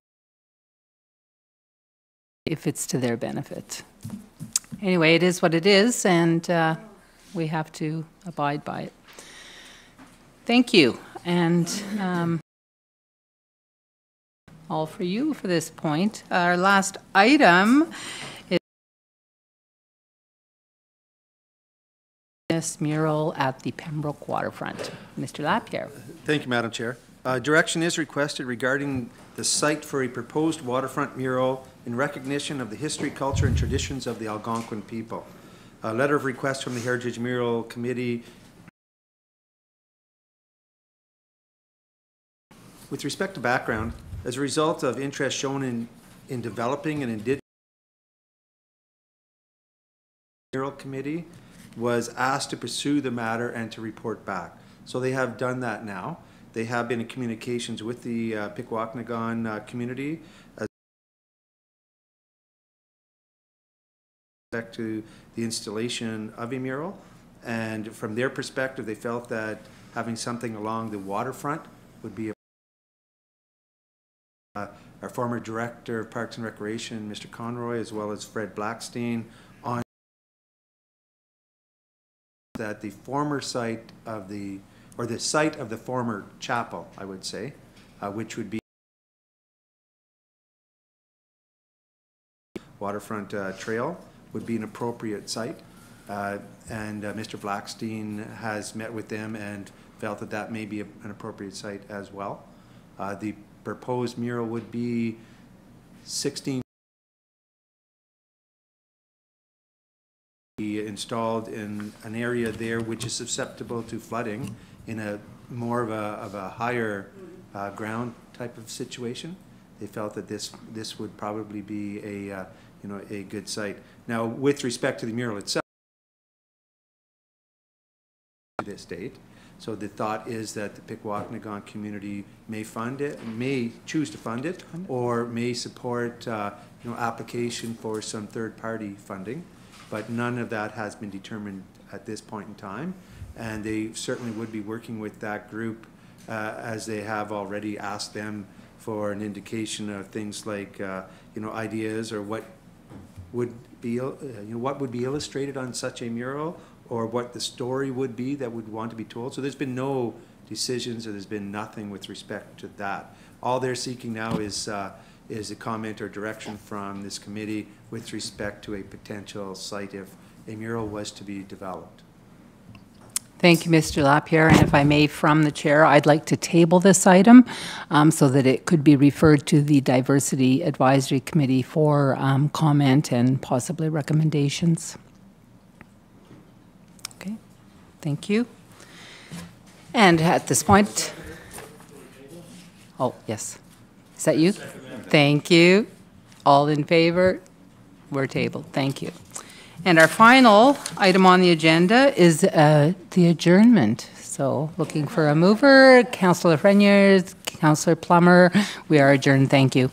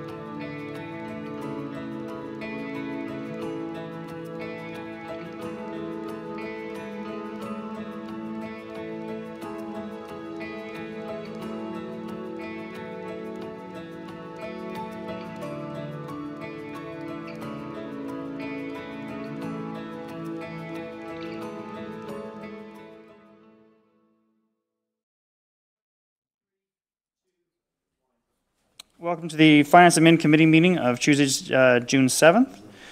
Is there any disclosure of pecuniary interest? Seeing none. So we do have one slight change to the meeting agenda. We're moving item C just down to the end, so it'll become the new F, and then everything else moves up. All right. So could I get a motion to approve the new meeting agenda? Deputy Mayor and Councillor Lafreniere, those in favor? Approved. Approval of the minutes of the Finance and Admin Committee of May 3rd. Councillor Lafreniere, Councillor Giacono, those in favor? Approved. Any business arising from those minutes? Seeing none. First up, Chief Sell, Pembroke Fire Department 2021 Annual Fire Report. Thank you, Chair. This is my first annual report presentation, so I hope it meets your expectations. So we'll start with 2021. Saw a lot of changes both internally and externally, from retirements to hirings to promotions, to the closure of the Ontario Fire College campus in Gravenhurst, and it was all COVID all the time. Particular focus from myself was to continue to move forward along the path that was developed with Chief Herback. A quick review of our organizational structure. So currently our full-time staff, our average years of service is 16. Our actual full years of service for career staff is roughly 256 years. And our average service time for our volunteers is 7 years. Next slide, please. So as you can see, Chief Herback retired April 30th of 2021. Change can be difficult within an organization, especially when it comes from the top. And Chief Herback certainly left his mark on the city and the department with the new fire hall, several new fire trucks, and of course many of the staff he had a hand in bringing into the organization. And of course also in 2021 we saw the retirement of Lori Corriveau after her 33 years of service with the city.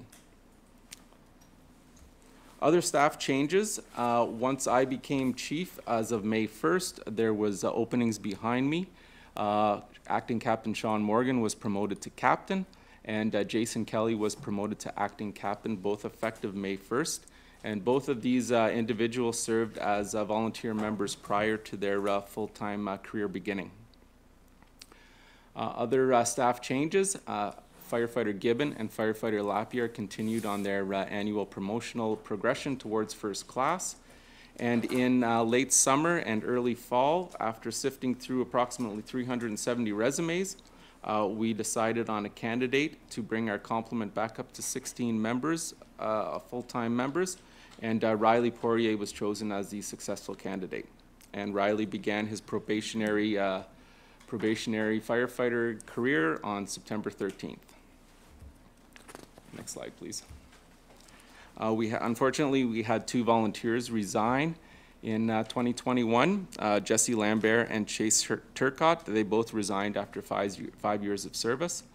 And we also had 4 new volunteer firefighters begin responding as of January 2021.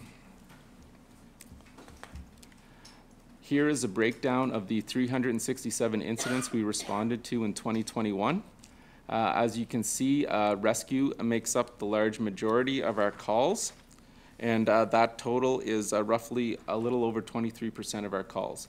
So within that category, I have there are motor vehicle collisions, extrication, home residential accidents, any type of rescue requirements.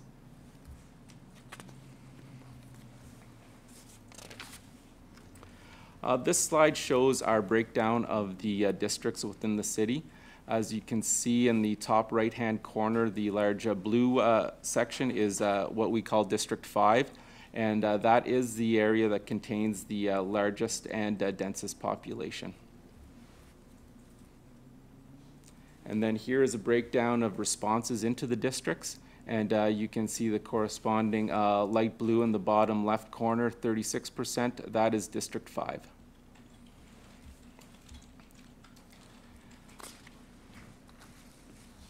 So as you can see on this slide, I have given you the number of incidents over the last 5 years, including the corresponding response times. Response times are a work in progress. We are still working on reducing those times, but we still meet the required standards. So many factors do come into the response times. And as you can see in 2019, that number is fairly high because that was the first full year in the new fire hall. And then so over the last couple of years, we have done a decent job in reducing that time. Remember Victoria Street, the fire department was in Victoria Street for roughly 160 years. So, you know, we did have a lot of time to figure out the fastest way around the city. So we are still working on it, and it is a work in progress. This next slide just indicates the number of emergency responses outside of the city and the response times there.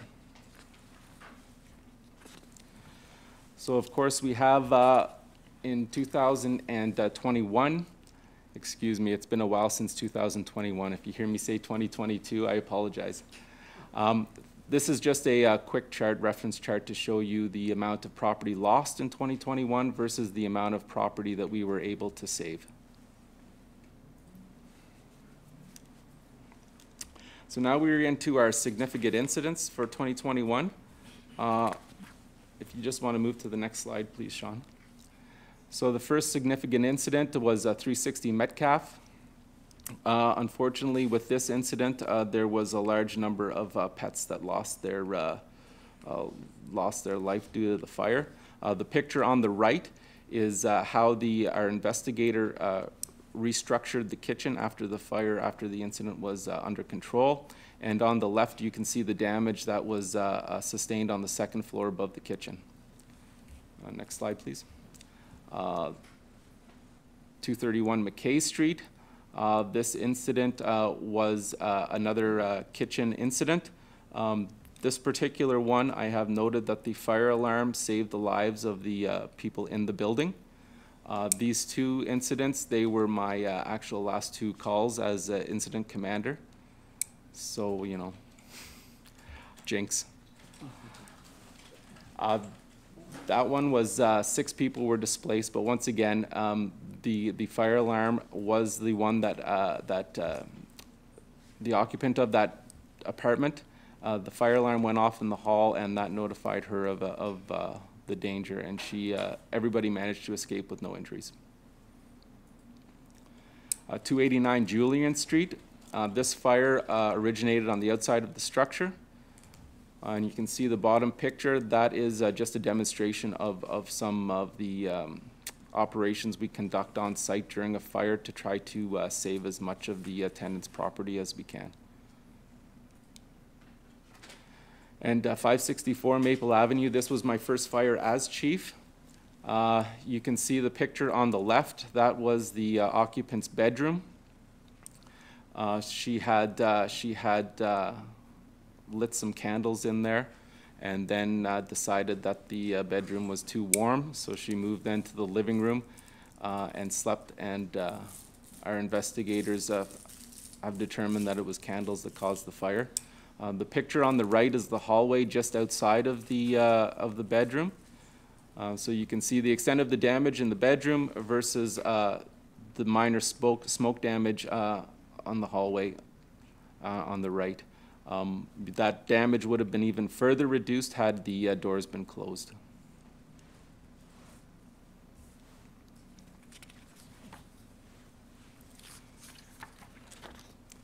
So as far as vehicle collisions and extrications, the fire department responded to 40 accidents in 2021, and 44 of those 40 accidents required extrication. 2 extrication calls were within the city, and 2 were in Laurentian Valley. That particular incident was an individual was rollerblading on Boundary Road and was struck by a vehicle. That also too was my call. But that one, there was some issues with dispatching on that one, which we've since rectified. There were no significant calls for water rescue in 2021. We did respond to 3 incidents, but they really had no significance. So with this slide, before we go too far into it, I do want to touch on the false alarms. In 2021, the final number of letters of warning that we sent out was 29. That was slightly higher than 2020 and 2019, but still lower than the previous 2018, 2017 numbers. We did send out 7 invoices in 2021, and actually the total is identical to 2020.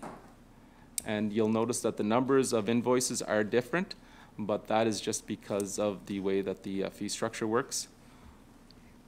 And since the introduction of the false alarm bylaw, we have recovered a total of $110,000, roughly.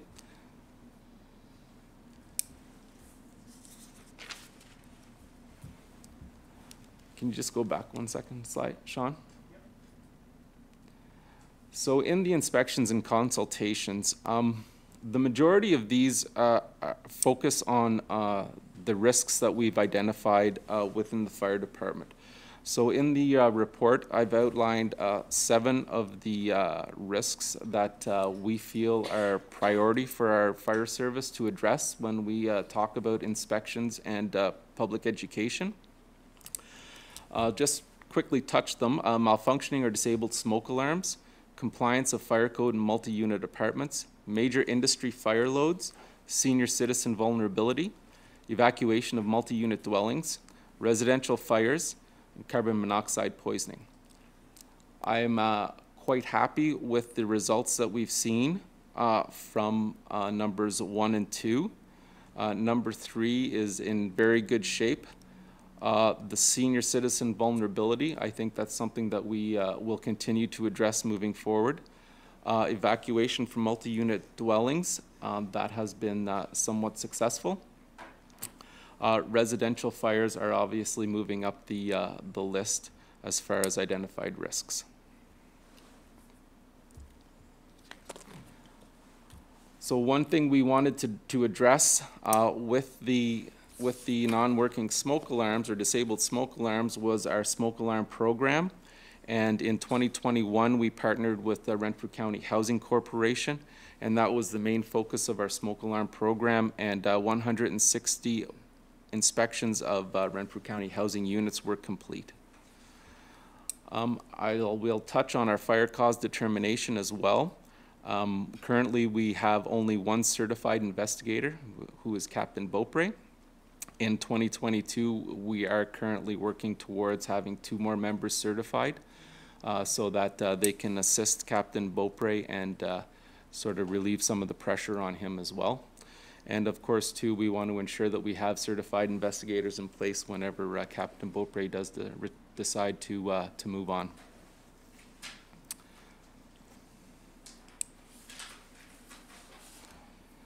So as far as prevention and education activities, of course, 2021, with the amount of lockdowns we were put in with COVID, it's certainly affected our education activities. One thing I do want to point out when it comes to education activities, for the past 12 years, Josh Wormke has donated his time to don the Sparky costume. And the appreciation that our members have for the role that Josh plays and the friendship that he provides us cannot be overstated.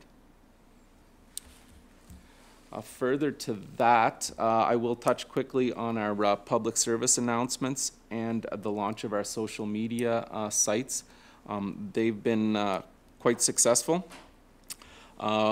We've been working on having new messaging going out on our PSAs every couple of months, and our focus was really on seasonal topics. And the social media development, it couldn't have gone any better. You know, I really have to thank Elijah for assisting me with that. And I would also like to thank some of the downtown businesses that graciously donated some prizes to to help us hold a couple of a launch contest, and then a couple other contests throughout the year that really boosted up our online profile. So Fire Prevention Week. This year, or in 2021, Fire Prevention Week ran from October 3rd to the 9th, and it was Learn the Sounds of Fire Safety. We started off with a social media blitz, and we asked all residents to get loud. Kickoff of Fire Prevention Week was at the Pembroke Lumber Kings game, and I'd like to thank Mayor LeMay for joining Sparky and I for the ceremonial puck drop. And the Pembroke Professional Firefighters Association sponsored the Chuck a Puck event. Unfortunately, with COVID, we were very limited as to our access to the schools and the students, but we were still able to get the message of Get Loud out to the students via just morning announcements. Smoke alarm and information booths were held at both malls, and they were received quite well. The smoke alarm exchange, I would say that the number of smoke alarms that we're seeing being exchanged right now are lower. That tells me that our messaging has gotten out, and people are aware of the need to make sure that they have their smoke alarms are within the 10-year lifespan, and they are actively looking after them themselves, which is nice to see. And finally, a wrap-up of Fire Prevention Week was our open house with consultation with the Renfrew County District Health Unit. We opened up our doors to approximately 300 people. We did raise food and monetary donations for the Grind and St. Joseph's Food Bank.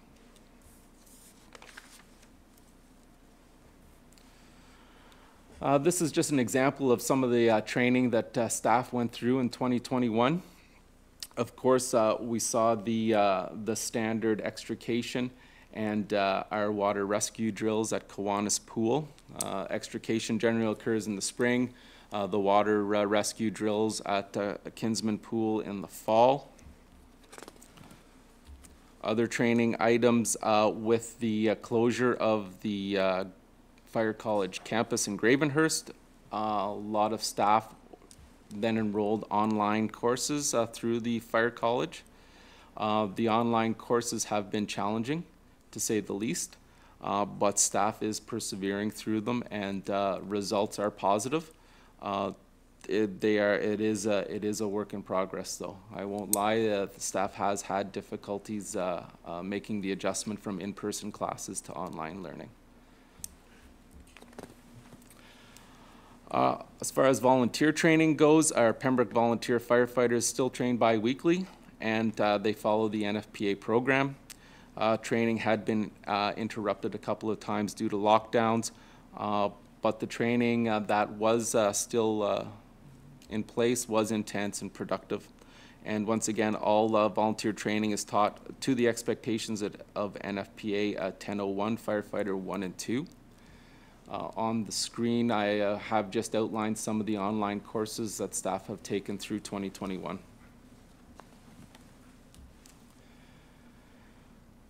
So outlined on the screen now and in the report are the operating costs, or the replacement schedule, sorry. On the previous page in the report, you'll see the operating costs for the department apparatus outlined in the report. The replacement schedule, I have tried to stay with the original, in line with the original 10% savings per year. However, in discussion with some of the salespeople and people in the trade at the Ontario Fire Chiefs Association's trade show in May, the last year has seen roughly a 20% increase on a lot of these items that are listed in front of you.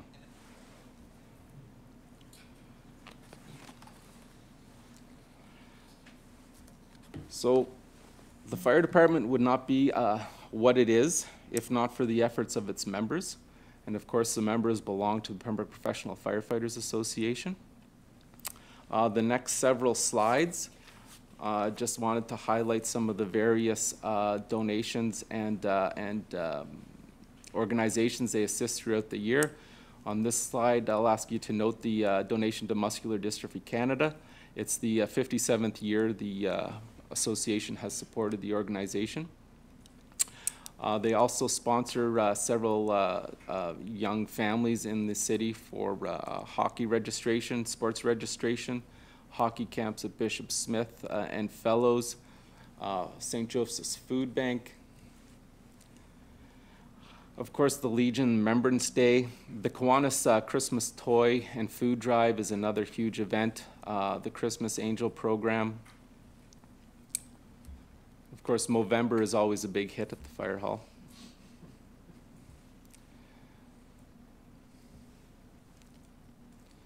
And last but not least, the association is a huge sponsor for the open house event. And I must say, without their sponsorship and without their assistance, I would never be able to hold such an event. And I would really like to thank their participation as well as their families for taking the time to help me out with that. And this is an example of some of the outreach we've done with other community members. This was the Kojiko Your TV Planting Roots in Our Community event. This certainly has fostered a strong relationship with Your TV. And the one thing that I'm always cognizant of, and I would really like to promote, is the importance of exhibiting a good role within the community and really showing the importance of being a good community member and fostering these relationships with these organizations within the city. So new and exciting for 2021 with the one-time provincial grant of $8,000. We decided to look at training as opposed to inspection, assisting our inspections during the pandemic. The idea of assisting our inspection program, it wasn't really feasible with the amount of dollars we received. So we looked at upgrading the fire hall to be able to provide training within our department without having to reach out to outside organizations and partnering with other departments during the pandemic, to limit access and restrict people coming in. So we did develop the rescue window within the hall. We also developed a forcible entry prop, and we purchased a porta tank that really assists in our new firefighters with their pumping operations and learning how to manage the trucks on scene. And once again in November, Council graciously approved the standardization of SCBAs, and 3M Scott self-contained breathing apparatuses moved forward with the tender. This is a picture of the new Dodge Ram that came into service in April of 2021. I used the opportunity during Fire Prevention Week to reach out to the schools, and we had a little contest. And I thought that it would be a good idea to allow some students to come up with some slogans relative to Fire Prevention Week. And these two pictures here are the two winning slogans. And this is something that, would be reoccurring every Fire Prevention Week. So last but not least, I would like to thank the City of Pembroke for giving me the opportunity to lead such a fantastic and admirable fire department. 2021 witnessed a division within our community and also too within the fire department over vaccines and mandates. This will take a tremendous amount of time and effort to recover from. First and foremost, I think we must remember that we are a community and we can only move forward together. We as a fire department will strive to create and promote positive environment within the city through our activities in 2022.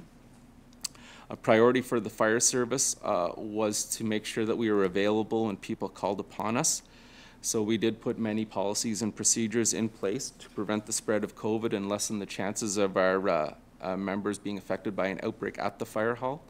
The added vigilance certainly took its toll on our members, and I would like to thank all of our members personally for their efforts during those times. The relationships I've developed over the last year have been extremely positive and gratifying, and I look forward to 2022 and would like to thank you for the opportunity to step into this role. Any questions? Councillor Jacquinot. Thank you, Mr. Chair. Through to the Chief.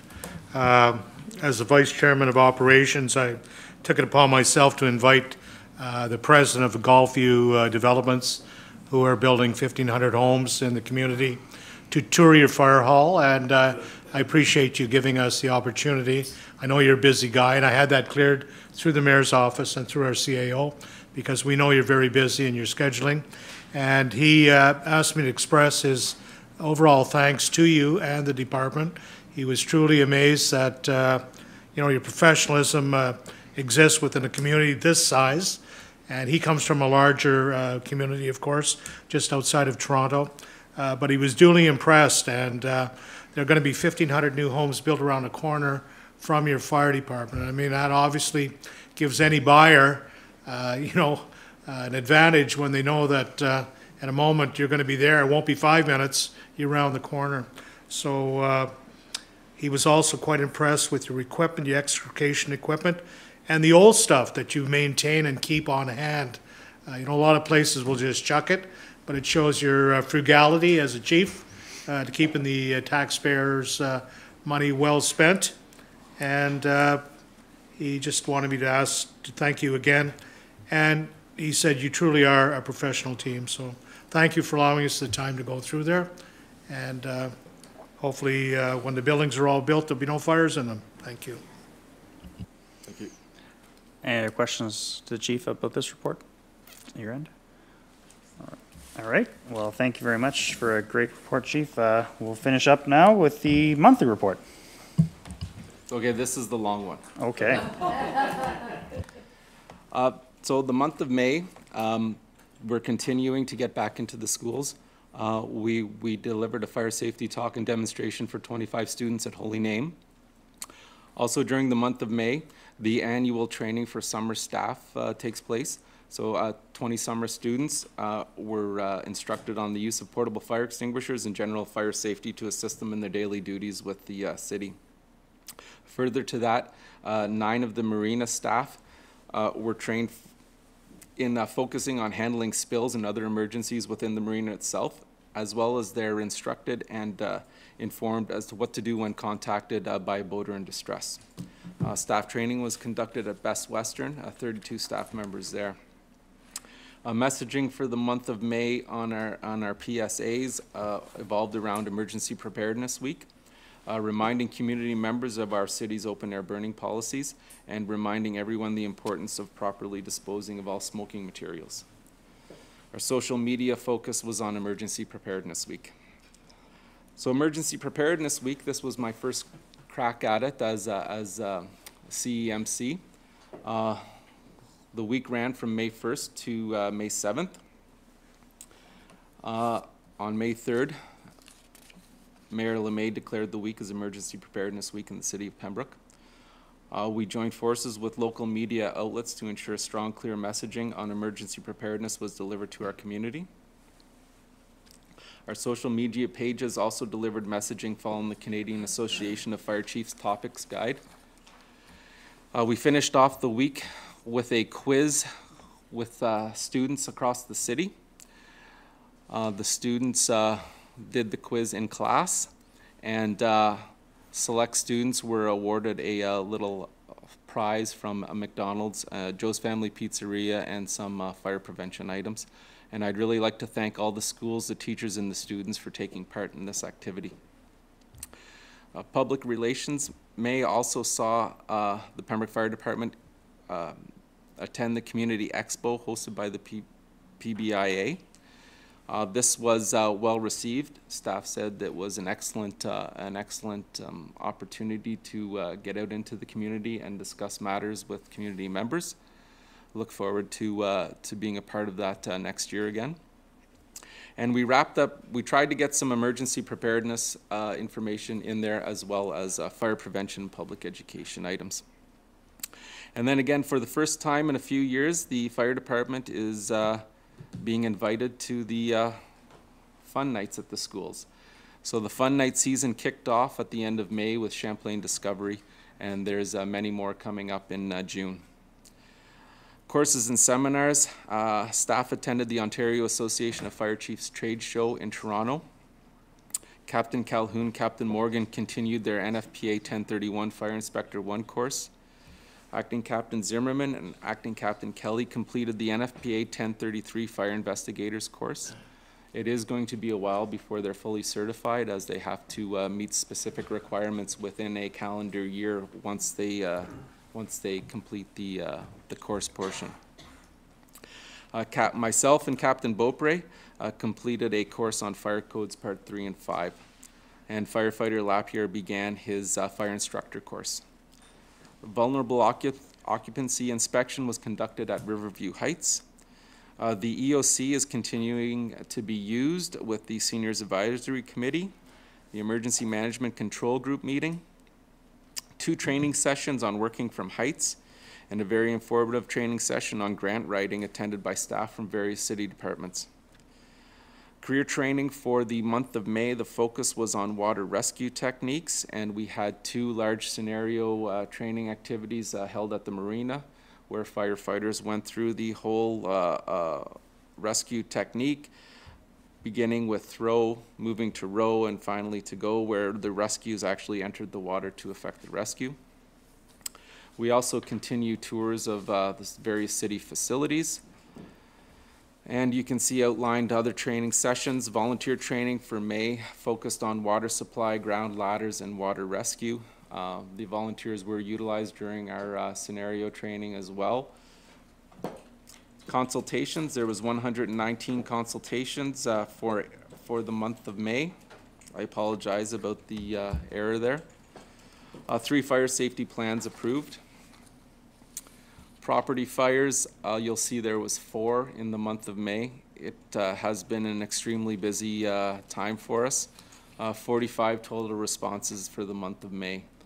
I was looking at the numbers recently. January, we were slightly below our average response. February, we were right on average response. March, we were well below our average response numbers. April and May have been our busiest months in the last 5 years for April and May. And in May, 4 letters of warning were issued. 1 fine was issued. Questions to the chief about his monthly report? Any other comments? Well, then thank you very much, Chief, for coming in. Excellent year-end report, as well as always their monthly updates of what's going on around the city. I know everyone in Pembroke really appreciates having a full-time fire department here and ready at their service. Thank you. Thanks.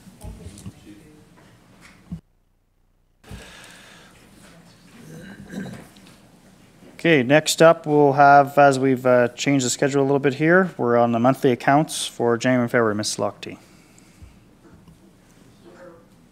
Staff is providing the monthly accounts report for the months of January 2022 and February 2022 as an information item and considers them to be in order. Thank you.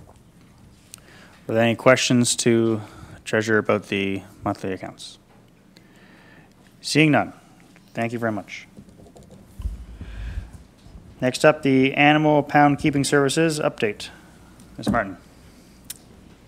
At the February 1st, 2022 Finance and Administration Committee meeting, a new Animal Pound Keeping Services agreement was presented. The new contract included a new rate for animal pound keeping services of $361.50 per cat and dog. Since the 2017 Ontario SPCA Animal Pound Keeping Services contract, the City of Pembroke has been paying approximately 40% more per cat than our neighbouring municipalities. Following committee direction, meetings were held with representatives of the Ontario SPCA and council members regarding this disparity. Following discussions with the SPCA, they indicated that they would be willing to reduce the City of Pembroke's cost per cat from $361.50 to $195 until new agreements have been negotiated with our neighbouring communities. which should occur around August 2023. And then the cost would increase to the new rate as per the new agreement. The new rate will be the same across all area municipalities. This reduction represents a savings of approximately $166.50 per cat. The Ontario SPCA indicated that they would be willing to reduce our current cost in exchange for Council's support in developing a sustainable cat sterilization program. It is suggested that Council use the savings and also consider an additional matching amount, the $166.50, to introduce a reserve fund for a sustainable cat sterilization program. As the Ontario SPCA will no longer be accepting feral cats, the additional matching amount could be obtained from the savings realized from the shelter services budgeted for cats, which would have included the feral cats. The City of Pembroke has a high roaming feral cat population. Historically, the city has averaged approximately 50 feral cats per year, which is 37% of the animals impounded each year. These cats are unsocialized and therefore pose challenges to the Ontario SPCA to find suitable homes for adoption. The Ontario SPCA would be willing to assist the city in finding alternative strategies to reduce the number of feral cats and find a sustainable approach for its feral cat population management. The SPCA has a mobile spay-neuter program that the city could host using funds from its feral cat reserve fund. The mobile clinic would cost approximately $5,350 per day, which includes $2,500 per day for the mobile unit, plus $95 per cat for the sterilization of approximately 30 cats per day. If committee recommends that a feral cat reserve fund be established, and if committee recommends that the current savings as well as the matching amount be placed into reserve fund, committee could offer approximately 3 clinics per year. Currently, the SPCA has a clinic, a mobile clinic, planned for June 22nd to the 24th, I believe it is, and one of those days is in Pembroke at the Pembroke Legion. Unfortunately, all the spaces have been booked, but it would be a similar clinic that the city could host in the future. If a committee is interested in offering a mobile clinic, it'll need to make decisions on the following. Will committee fund for its residents with a proof of address required the full cost of a spay-neuter service provided at the mobile clinic? Secondly, if the committee does not fund the full cost of a spay-neuter service, will committee provide a subsidized program for all residents, or subsidize only those residents on a lower fixed income? If only subsidizing for lower fixed income residents, there will be a concern around privacy in regards to who could perform the needs assessment, the proof of address, as well as income, as the SPCA would not provide this service for us. Will committee offer the service free of charge to local rescue groups within the city? And again, proof of residence or address would be required. And finally, will committee request that its current animal control provider, which is Protect 5 Inc., help administer this new program as far as helping residents safely and humanely trap a feral cat and assist in transporting it to the mobile clinic? To assist in reducing the number of cats being abandoned by pet owners, committee may also wish to consider public education to help change people's behaviors regarding the importance of pet spay-neuter surgeries, the importance of keeping cats indoors where they are safe, and indicating it's not acceptable to leave cats behind or release them in public areas. As the Ontario SPCA will no longer shelter feral cats, another question for committee is how committee wishes the animal control contractor respond to calls regarding feral cats from our city residents. If committee, as far as financial implications, if committee decides to establish a feral cat reserve fund to be used for spay-neuter mobile clinics or other programs committee wish to become involved in to help reduce the number of feral cats in the city, The savings of approximately $8,325 realized between June 15th of this year to August 31st of 2023 for the pound keeping services for cats, as well as a matching amount currently budgeted for fees for the sheltering of feral cats, could be added to the fund, which, depending on the number of cats sheltered, could amount to approximately $16,000.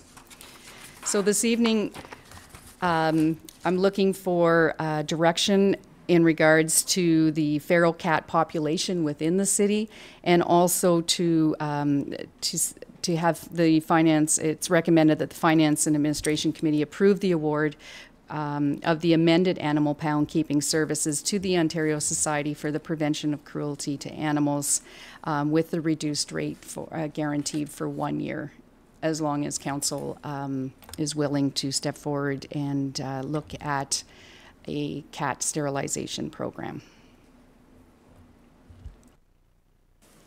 Okay, so let's do the first one is the award of the contract. I think that's an easy one to deal with first. So, Councillor Frenier.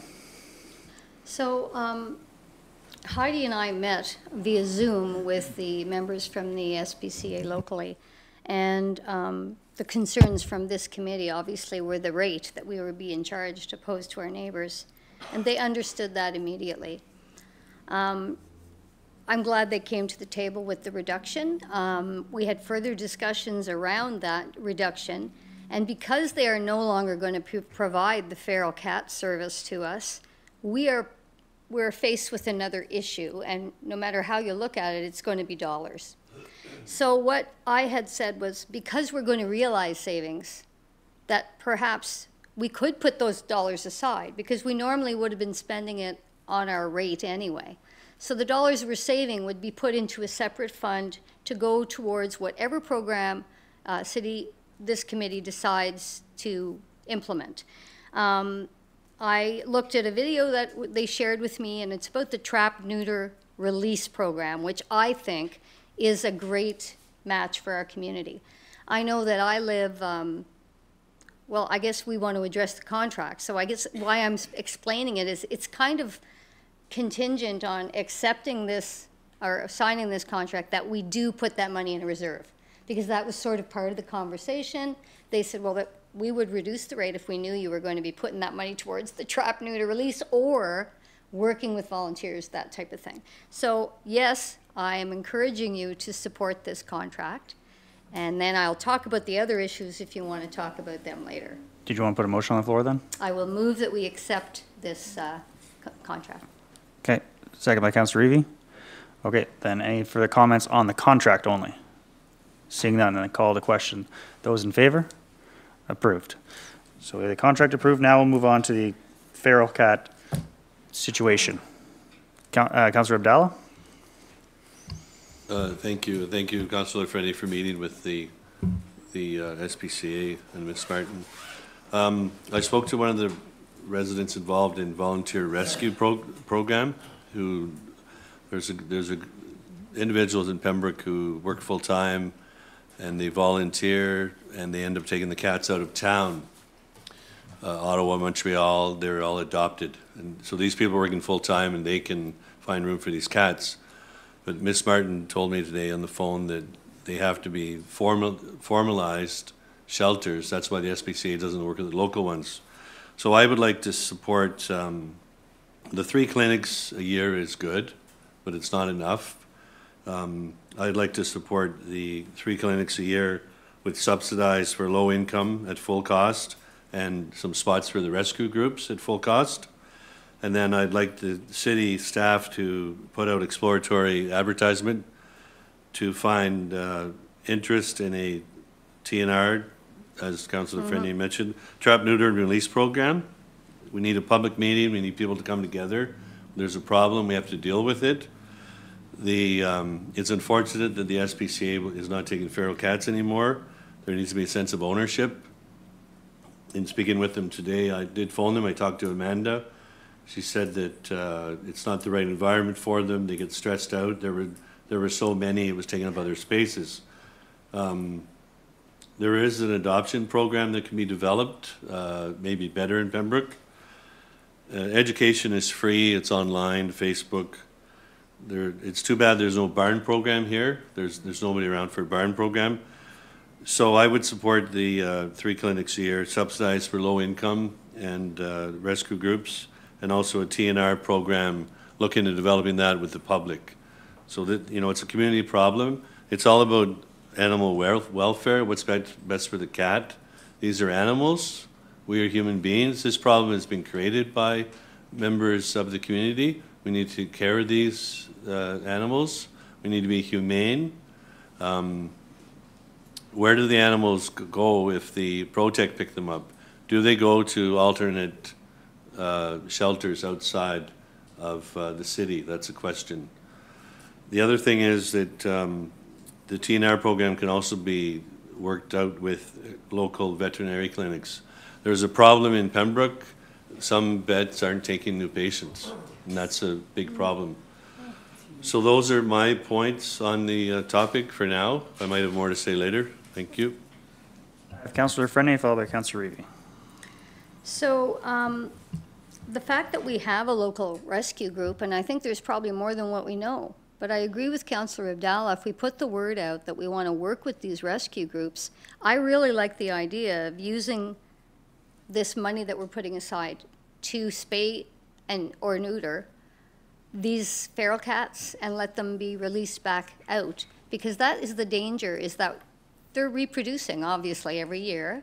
But if we can release them back into their natural environment, they'll live the way that they want to live, you know, and roam our community. So I like that idea.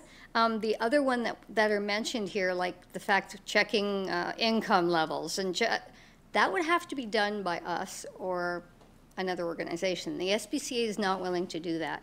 So that may get muddy. So I'm thinking baby steps here, because this is all new to us. But I think for now is to put the word out that we want to work with these rescue groups and see how we can come together on getting the spay-neuter release program done. Then we can reach out, because I think if you're a responsible pet owners, most of them do get their animals spayed or neutered. So once we get a control on the ones that are out there now, the feral cats, then maybe we can start to implement other programs. But that's my feeling, is I would like to work with the rescue groups to start.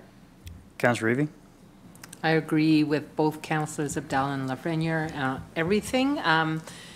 We have created this problem, and it does come from irresponsible pet ownership. In my mind, every cat, dog is well loved, well fed, well looked after, but unfortunately that's not the way it is. I do agree with setting the funds aside, creating a reserve to deal with this, to find our volunteer organizations or people that would help us out with that. I'm wondering if we're looking at the subsidies for lower income individuals to spay or neuter, could we not partner with other groups such as the food bank that does that already and say, hey, could you, for lack of a better word, vet, you know, this for us, and put it out with their assistance. Maybe that's a thought, but I'm glad that that we're looking at moving forward with this, because I think it'll just be best for everyone, every animal in our community. Deputy Mayor. Thank you, Mr. Chair. So certainly it's been mentioned earlier, and we talked about it at different parts of this evening, that education is the first and foremost part of it. I noticed this year at the direction of council that there was someone that went door to door to ensure that people did purchase their pet tags.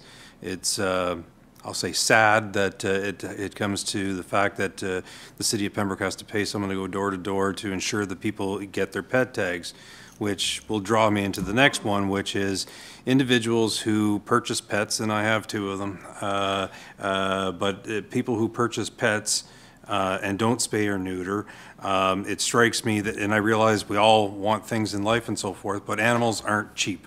Having been to the vet recently with one of mine, they're not cheap. And so I have an issue with trying to assist whether anyone inside the city of Pembroke in terms of their pets, feral cats aside, with trying to spay and neuter and assist individuals with spay and neutering, because if you can't afford to do that, you probably can't afford to get the right medication and otherwise for your animals as well.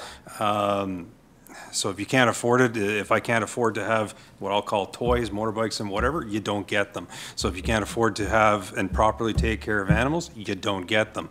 And that'll sound crass or rude or what have you, but I think it's a reality check for individuals. The feral cats is a different situation. We have pockets, we've known it for some time, pockets of animals in our community, and that's what I'm interested in, is the animals in our community, not outside of our community in LV or anywhere else.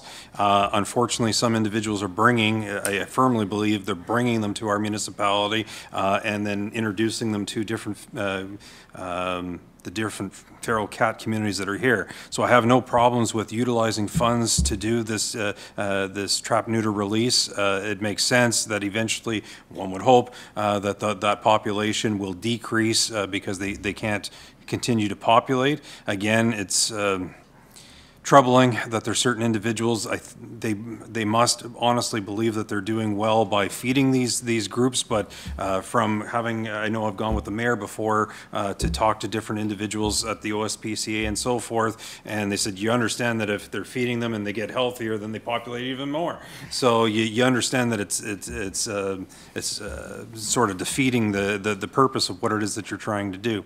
So I have no issue with setting up a reserve. I have no issue with utilizing those funds for the purposes of trying to do the trap neuter release and decrease those feral populations. But as to the other individuals, to me, it's enforcement. It's selling pet tags, knowing what's in our particular community. And again, it's an education piece. If you can't afford to have the animal, I don't know, you put it up for adoption or you just don't get one to begin with. But I'm not going to get into trying to utilize funds to try and ensure that everyone can have an animal that wants an animal in this world. It's unfortunate, but I watched the news earlier today, and they're talking about how all the costs are going up and people are going without eating. Why? Because they can't afford it. Well, if you can't afford to eat, you shouldn't be getting animals too.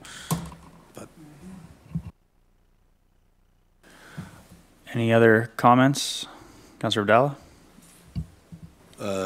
Well, Cornwall have a program. I mentioned last meeting about the TVO video about the cat problem there in 2020. They have a subsidized spray neuter program, and the residents fill out the app, social housing services review it. The good idea about doing it with the grind, and the OSPCA contact and book the date for the client. So I still think there's, you know, people on fixed income and rescue groups should have some subsidized rate, because when you bring a spay neuter clinic to town, the people that are going to book it, you know, some of them will have they'll take their pets there. Our goal, they could take their pet to the vet to get spay neutered. Our goal is to deal with the feral cat problem. So that's why these spay neuter clinics should be dedicated to the feral cat problem in the city, like Cornwall does. And they also have a TNR program too. Councillor Frenny? I just think maybe we should be setting up a subcommittee of council to work on this. And I think it should be step by step. We can't take everything on at once because, number one, we don't have the money in the budget and we don't have the volunteers and all that type of stuff. So that's my recommendation tonight, is to approve the contract. And I would be happy to sit with someone else. So Brian, and work something out and bring it back. Reach out to the rescue groups, bring that information back, and come up with some type of plan. And just a final note, I heard Deputy Mayor, and he's absolutely right. If someone has a pet, you know, they should be responsible pet owners and do the right thing. Unfortunately, they want a pet for their child, and they can't afford it all. And what happens is they have kittens, and they release them out wherever because they can't keep all the kittens or they can't give them away. So unfortunately, if we only tackle the feral population and that's it, the problem keeps happening if we don't help these people spay or neuter their animals, because they'll just keep sending them out to the streets and we'll continue to have this. So that is something that should come later. is the subsidies for low income. But I think for now, yeah, we'll work on a plan starting with TNR. Thank you. Councillor Jackno? How do you talk a feral cat into getting neutered? That's what I'd like to know. Somebody's got to go trap the cat. I believe that'd be our bylaw enforcement officer or the volunteer groups. And once they're released, they still are a nuisance. They're in your garden, they're in your flower beds, you know, the animal is still a nuisance. Sure, they're not going to reproduce, but they're still a nuisance within the community. I don't know if they continue to spray, like cats will spray, so they won't spray, but they'll poop in your garden. Thank you. Deputy Mayor, and then I'll get lunch. If I can just ask a question. So one of the items that Ms. Martin has asked us to look at is this issue of how does committee wish the city's animal control contractor to respond to calls regarding feral cats?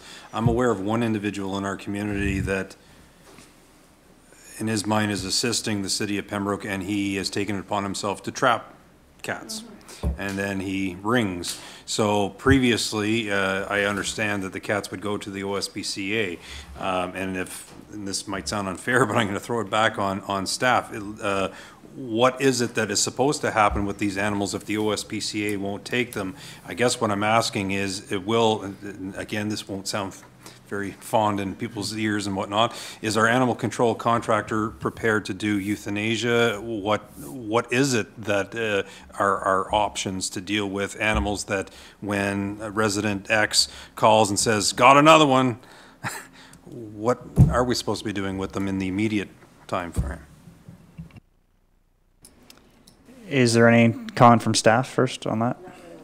So there are various options, and it's up to committee to decide. One is euthanasia, definitely. Our animal control provider will do what committee asks him to do. Unfortunately, if we go that route, I think you'll have a community that's quite upset. If you look at, and I can only go by what other municipalities are doing, but if you look at the city of Cornwall, they basically tell their residents that they do not pick up stray cats. And what happens is they do have a spay-neuter mobile clinic, and they let residents know when that's happening. They can make an appointment. The resident then, with help from the contractor, would help to trap safely, humanely, the cat and bring it to the clinic, have it neutered, spayed, and then it's returned back to the community. So if I may, it would be similar to what the second part of what you're saying, it would be similar to our present situation. If I have a raccoon and I catch the raccoon, the city of Pembroke isn't going to deal with the raccoon. I deal with it how I want to deal with it. Okay. Just final comment. I think the committee that would be set up to work with the rescue groups, we would talk to the SPCA again, and we would talk to our animal control, and we'd come up with a plan that would work. So, Councillor Abdallah, final comment. Well, you know, we're all human beings, and I would never support Protect 5 giving them permission to go kill a cat when there are other venues, adoption services. They can be sent to other SPCA shelters outside of town, possibly. These are all things we can explore. I was told today the SPCA is a non-kill facility. That's what I was told. I would never support that. These things are human beings. They're not human beings, they're animals. We're human beings. So that's not on the table. Okay, so there's been lots of comments around the table. I think just to summarize a few points, I think we're all in agreement that we need to set aside a reserve fund. I believe we're all in agreement that we want to look at a TNR program in the future, and I believe, and setting up these spay-neuter clinics, just where we're knocking heads a little bit is who's exactly, if it's fully cost covered or funded, or if it's pay to play. So I believe there's been put on the floor possibly setting up a council committee, to further talk about this. So I guess that work with staff and come back, and maybe we can present something in the future to council. We can make a final decision. That's enough head nods around the table? Great. Okay, so move on to the next item then. Half-masting and raising a flag policy. Ms. Martin.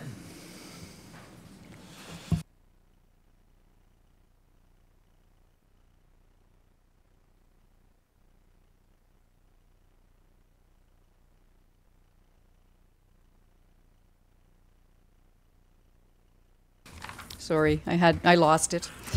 At the April 5th Finance and Administration Committee meeting, the half-masting and raising of flag policy was discussed. The draft policy outlines the circumstances under which the city will fly its flags at half-mast, sets out the procedure to recognize a visit by a dignitary, and addresses the flying of community flags. A concern was raised at that meeting regarding flying the national flag upon the death of a current or former member of Pembroke City Council and upon the death of a present-day employee of the Corporation of the City of Pembroke, and I should qualify that. That would be flying it at half-mast. Staff was asked to contact the local MP office to obtain further information regarding the lowering of the Canadian flag. The draft policy was developed following the order of precedence established by Canadian Heritage, the National Flag of Canada Etiquette, and Rules for Flying the National Flag of Canada. The Rules for Flying the National Flag of Canada has a subsection for half-masking the flag, which has a further subsection with the rules for half-masking the National Flag of Canada. The Government of Canada adopted the rules for half-masking the national flag to establish a consistent approach to half-masking the national flag at all federal buildings and installations. The rules are not mandatory beyond the federal government, and other jurisdictions and organizations may have their own protocols.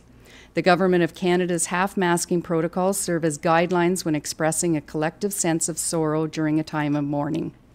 In speaking with our local MP's office, they indicated that once the federal guidelines are followed, Council can establish their own protocols regarding the loss of current and former members of Council and staff. Since the draft half-masking and raising of flag policy was written in April, there is a slight change that has been made to the policy. An additional bracket is in the process of being installed to the front of City Hall, allowing for the Canadian flag, the provincial flag, and the city flag to be permanently displayed, and the new bracket will provide an area for approved community flags to be temporarily flown.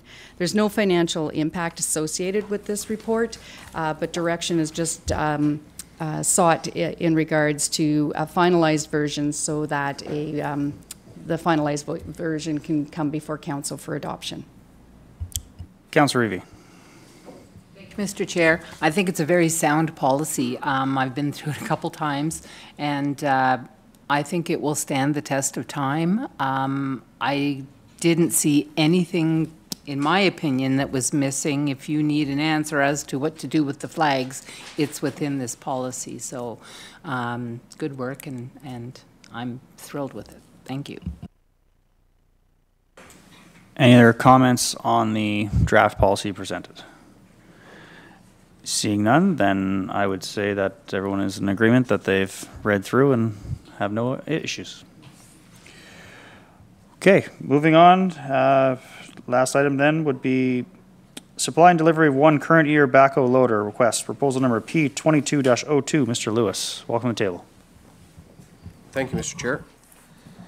The Operations Department recommends that committee approve the award of the supply and delivery of one current year backhoe loader request for proposal number P-22-02 to J.R. Brisson Equipment in the amount of $122,737 plus HST. The RFP was publicly advertised. It closed on April 7th, 2022, with 2 proponents submitting packages. The proposals were reviewed and evaluated by a panel of 3 consisting of the Supervisor of Roads and Fleet, Subforeman of Roads and Fleet, and the Chief Mechanic. All scoring was done individually by the panel members, and the compiling of scoring was monitored by the Purchasing Manager, Deputy Treasurer. Excuse me. Proposals were reviewed and evaluated in accordance with the predetermined criteria that is detailed in the report. The recommendation for award was derived by using a bang-for-your-buck approach. Each proposal was scored on the technical merit, excluding any consideration of cost. Then the total score for each proposal was divided by the proposal cost to obtain a points per dollar measurement. The proposal with the greatest points per dollar was selected as it represents the greatest value for the corporation. Summary of the scores is provided in the attached Table 1, and for ease of use, the value is represented in points per 10,000. Based on the review, the Evaluation Committee believes the proposal from J.R. Brisson Equipment offers the best value for this purchase.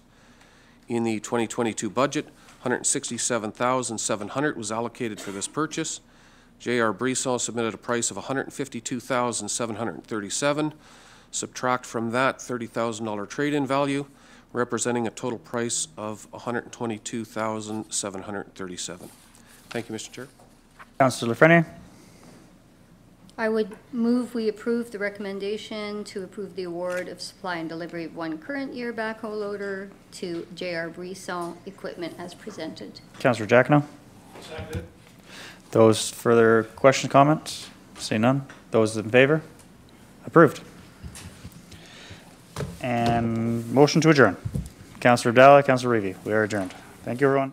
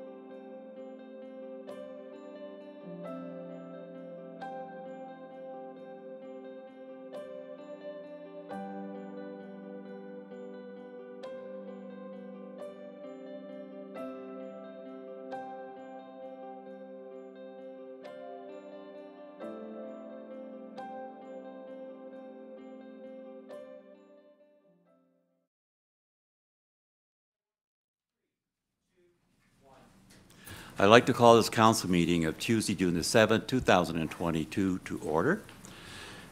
Before opening this meeting of council, I'd ask those who wish, each in your own way, silently join in a prayer of guidance over these proceedings.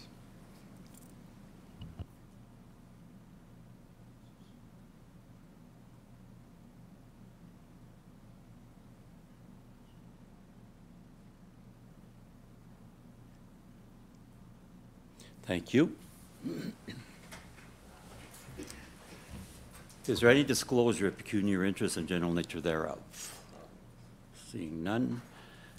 In regards to minutes, approve the minutes from our regular council meeting, which was held on May the 17th, 2022. Moved by Councillor Giacono, seconded by Councillor Plummer. All those in favor? Carried. Adopt the minutes from committee, the Planning and Development Committee meeting, which was held on May the 3rd, 2022. Moved by Councillor Reevy, seconded by Councillor Plummer. Those in favor?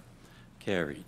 The Finance and Administration Committee meeting, which was held on May the 3rd, 2022. Moved by the Deputy Mayor, seconded by Councillor Plummer. All those in favor? Thank you. The Striking Committee meeting, which was held on December the 21st, 2021. Moved by Councillor Abdallah, seconded by Councillor Reevy. Those in favor? Carried. Receiving the minutes from the Pembroke Public Library Board of April the 21st, 2022, the Climate Action Advisory Committee of February the 22nd, 2022, March 29th, 2022, and April 26th, 2022. Moved by Councillor Giacono, seconded by Councillor Plummer. Those in favor? Carried. Proclamations. By the virtue of the power vested in me, I do hereby declare June 2022 as Stroke Awareness Month in the City of Pembroke. Whereas June is Stroke Awareness Month in Canada, a time to raise awareness of the signs and symptoms of stroke in newborns to the aged population and how to act fast in this medical emergency. And whereas the Western Champlain District Stroke Centre, based at the Pembroke Regional Hospital, is accountable to provide leadership, development, implementation, and integration of stroke care throughout their district and across all points in the spectrum of stroke care. And whereas we are raising awareness of Stroke Month and the signs and symptoms of stroke through a social media campaign. And whereas the Pembroke Regional Hospital, in association with Top Dog Fundraising and the Champlain Regional Stroke Network, will be facilitating a virtual trivia night with proceeds going to the Care for Stroke Peer Support Group of Renfrew County. Therefore, be it resolved that I, Michael LeMay, Mayor of the City of Pembroke, do hereby proclaim the month of June as Stroke Awareness Month in the City of Pembroke, dated in the Mayor's office the 7th day of June, 2022. By virtue of the power vested in me, I do hereby declare June 2022 as National Indigenous History Month and June the 21st as National Indigenous Peoples Day in the City of Pembroke. Whereas the Government of Canada acknowledges June as National Indigenous History Month and National Indigenous Peoples Day on June the 21st as a way to honor the history, heritage, and diversity of Indigenous peoples in Canada, as well as recognize the strength of present-day Indigenous communities. And whereas National Indigenous History Month and National Indigenous Peoples Day is a wonderful opportunity to become better acquainted with the cultural diversity of First Nations, Inuit, and Métis peoples, and to discover the unique accomplishments of Indigenous peoples. And whereas the City of Pembroke is a community that celebrates its cultural diversity, therefore be it resolved that I, Michael LeMay, Mayor of the City of Pembroke, do hereby proclaim the month of June 2022 as National Indigenous History Month, and June the 21st, 2022 as National Indigenous Peoples Day in the City of Pembroke, and urge all residents to take this opportunity to celebrate and recognize the contributions of the Indigenous peoples to our communities and country. Dated in the Mayor's office the 7th day of June, 2022. Now this proclamation and the flying of the Pigwaguan flag, which will begin on June the 9th, are symbols of respect for the Algonquin people on whose land we reside. And it is to honor the rich culture, the history and the contributions of the Indigenous people to Canada, our province, and also our community. Bylaws 2022-43. Councillor Reevy. Thank you, Your Worship. Moved by myself, seconded by Deputy Mayor Gervais, that bylaw 2022-43, a bylaw to authorize the Mayor and Chief Administrative Officer to enter into an agreement with Burcom Developments be adopted and passed, and further that the said bylaw be signed by the Mayor and Clerk and sealed with the seal of the corporation. Comments?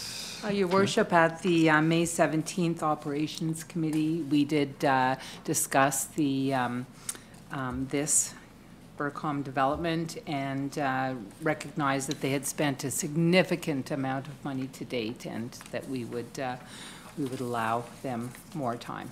Okay, thank you. Those in favor? Carried. Bylaw 2022-44. Councillor Reevy. Thank you.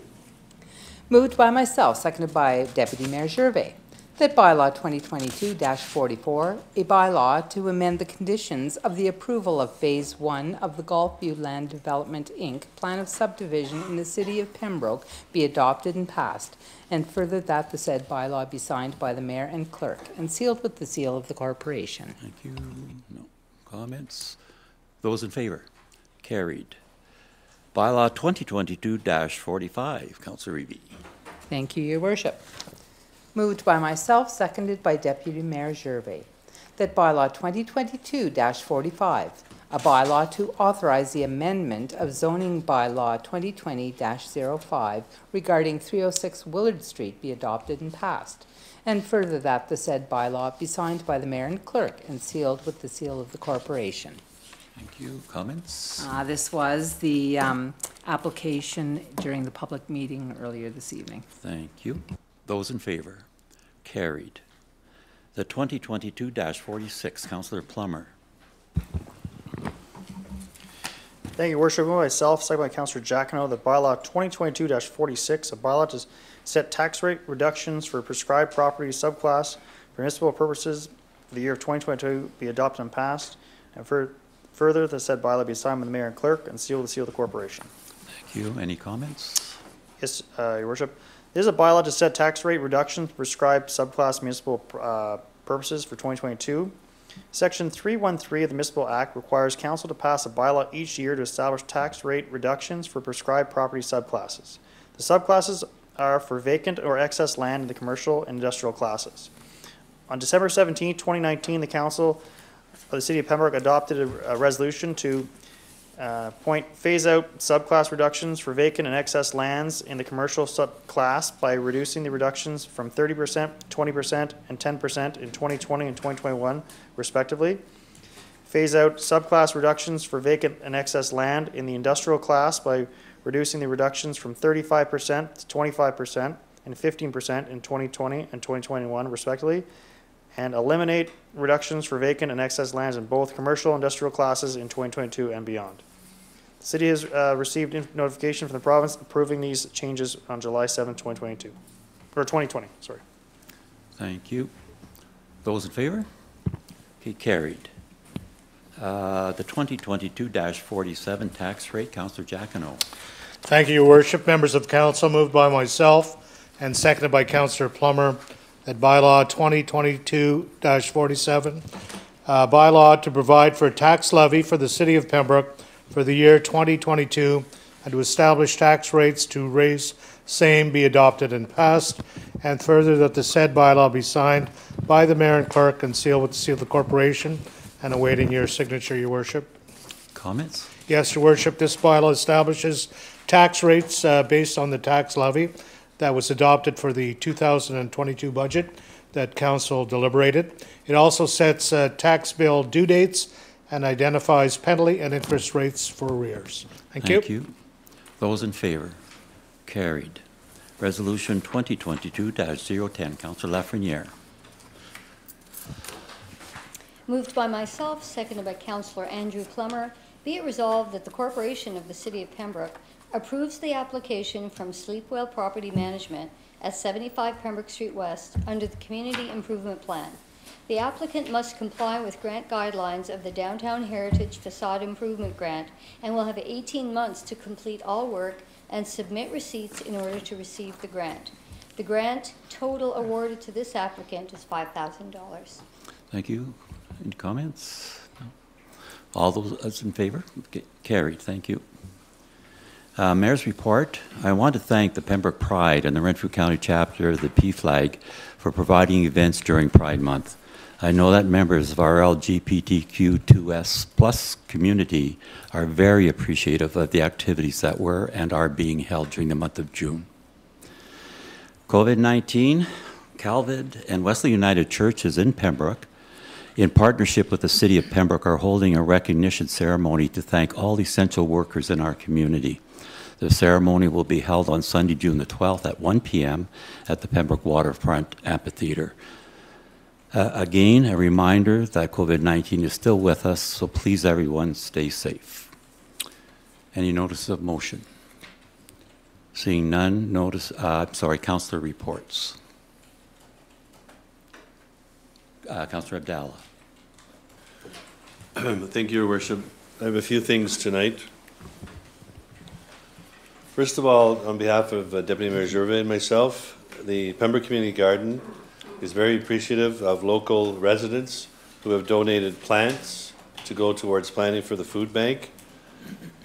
We received many donations. In fact, I was contacted yesterday by someone we couldn't take them, so I recommended they contact Orrington Valley or the Pembroke Public Library. The Friends of the Public Library are having a plant sale in a week, in about 10 days, and they can donate them there also.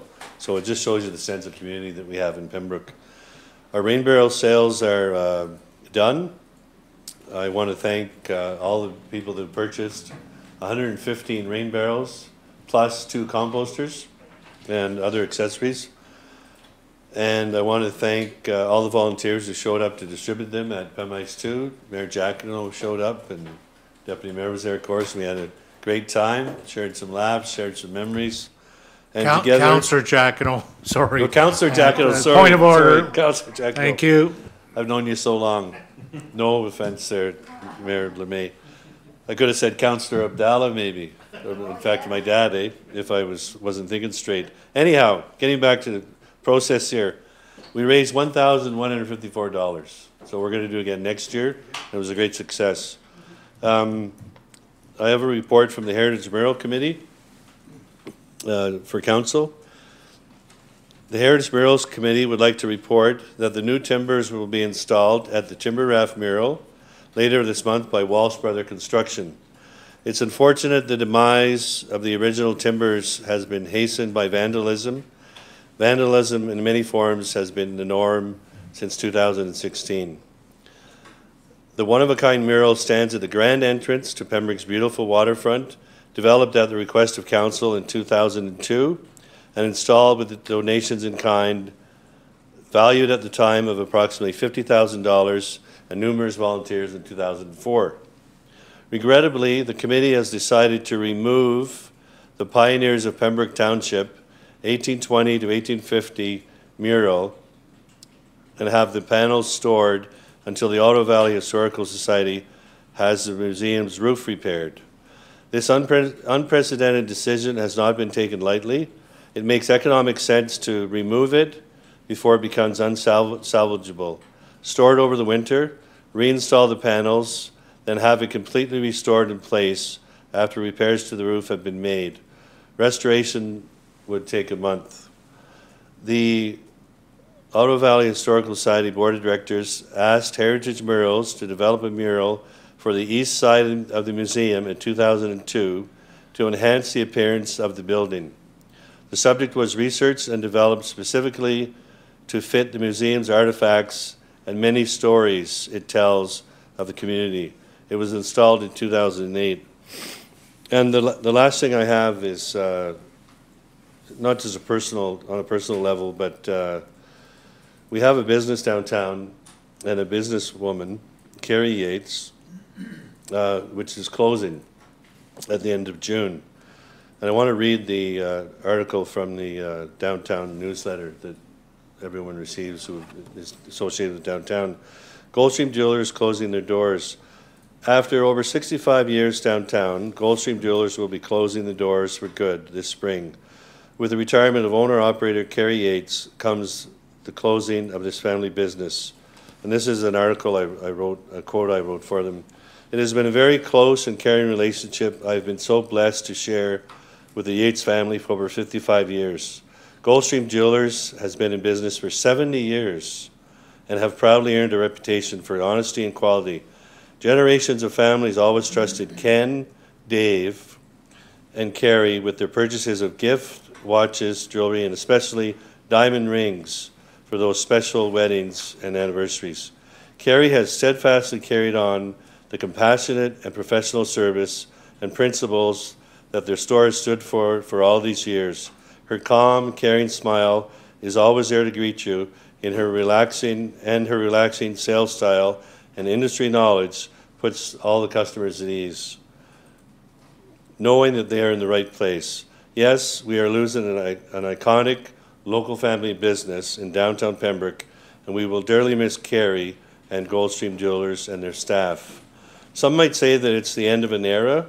However, it's the beginning of a new era for Carrie as she moves on to the next chapter in her life. We are very proud of Carrie for operating a very successful business through the years and providing a wonderful service to our community. So many memories to cherish. All the best, Carrie. Now, I wrote that part of it, but this is from the PBA chair, Janet Fortin. Carrie and staff have been part of our downtown family for over 65 years and have been pillars of our community. They will be greatly missed in our downtown core, and we wish them all the best in their future endeavors. Happy retirement. So, you know, I've known the family all my life. David passed away a number of years ago. Very sad. Carrie took over. Everyone remembers Ken Yates, you know, and he was the big flag person. You know, all the flags were flying around Pembroke. Ken Yates and getting the kids to not walk on the ice and the Boy Scouts and everything. So big impact on Pembroke, and they're going to be missed dearly. Thank you, Your Worship. Thank you. Any other council comments? Seeing none, we'll be moving into closed session. Deputy Mayor. Thank you, Your Worship. Moved by myself, seconded by Councillor Reevy, that this meeting become a closed meeting to discuss a proposed or pending acquisition or disposition of land by the municipality or local board, and a position, plan, procedure, criteria, or instruction to be applied to any negotiations carried on or to be carried on by or on behalf of the municipality or local board. Thank you. Those in favor? Okay, we'll now move to closed session. Thank you, everyone.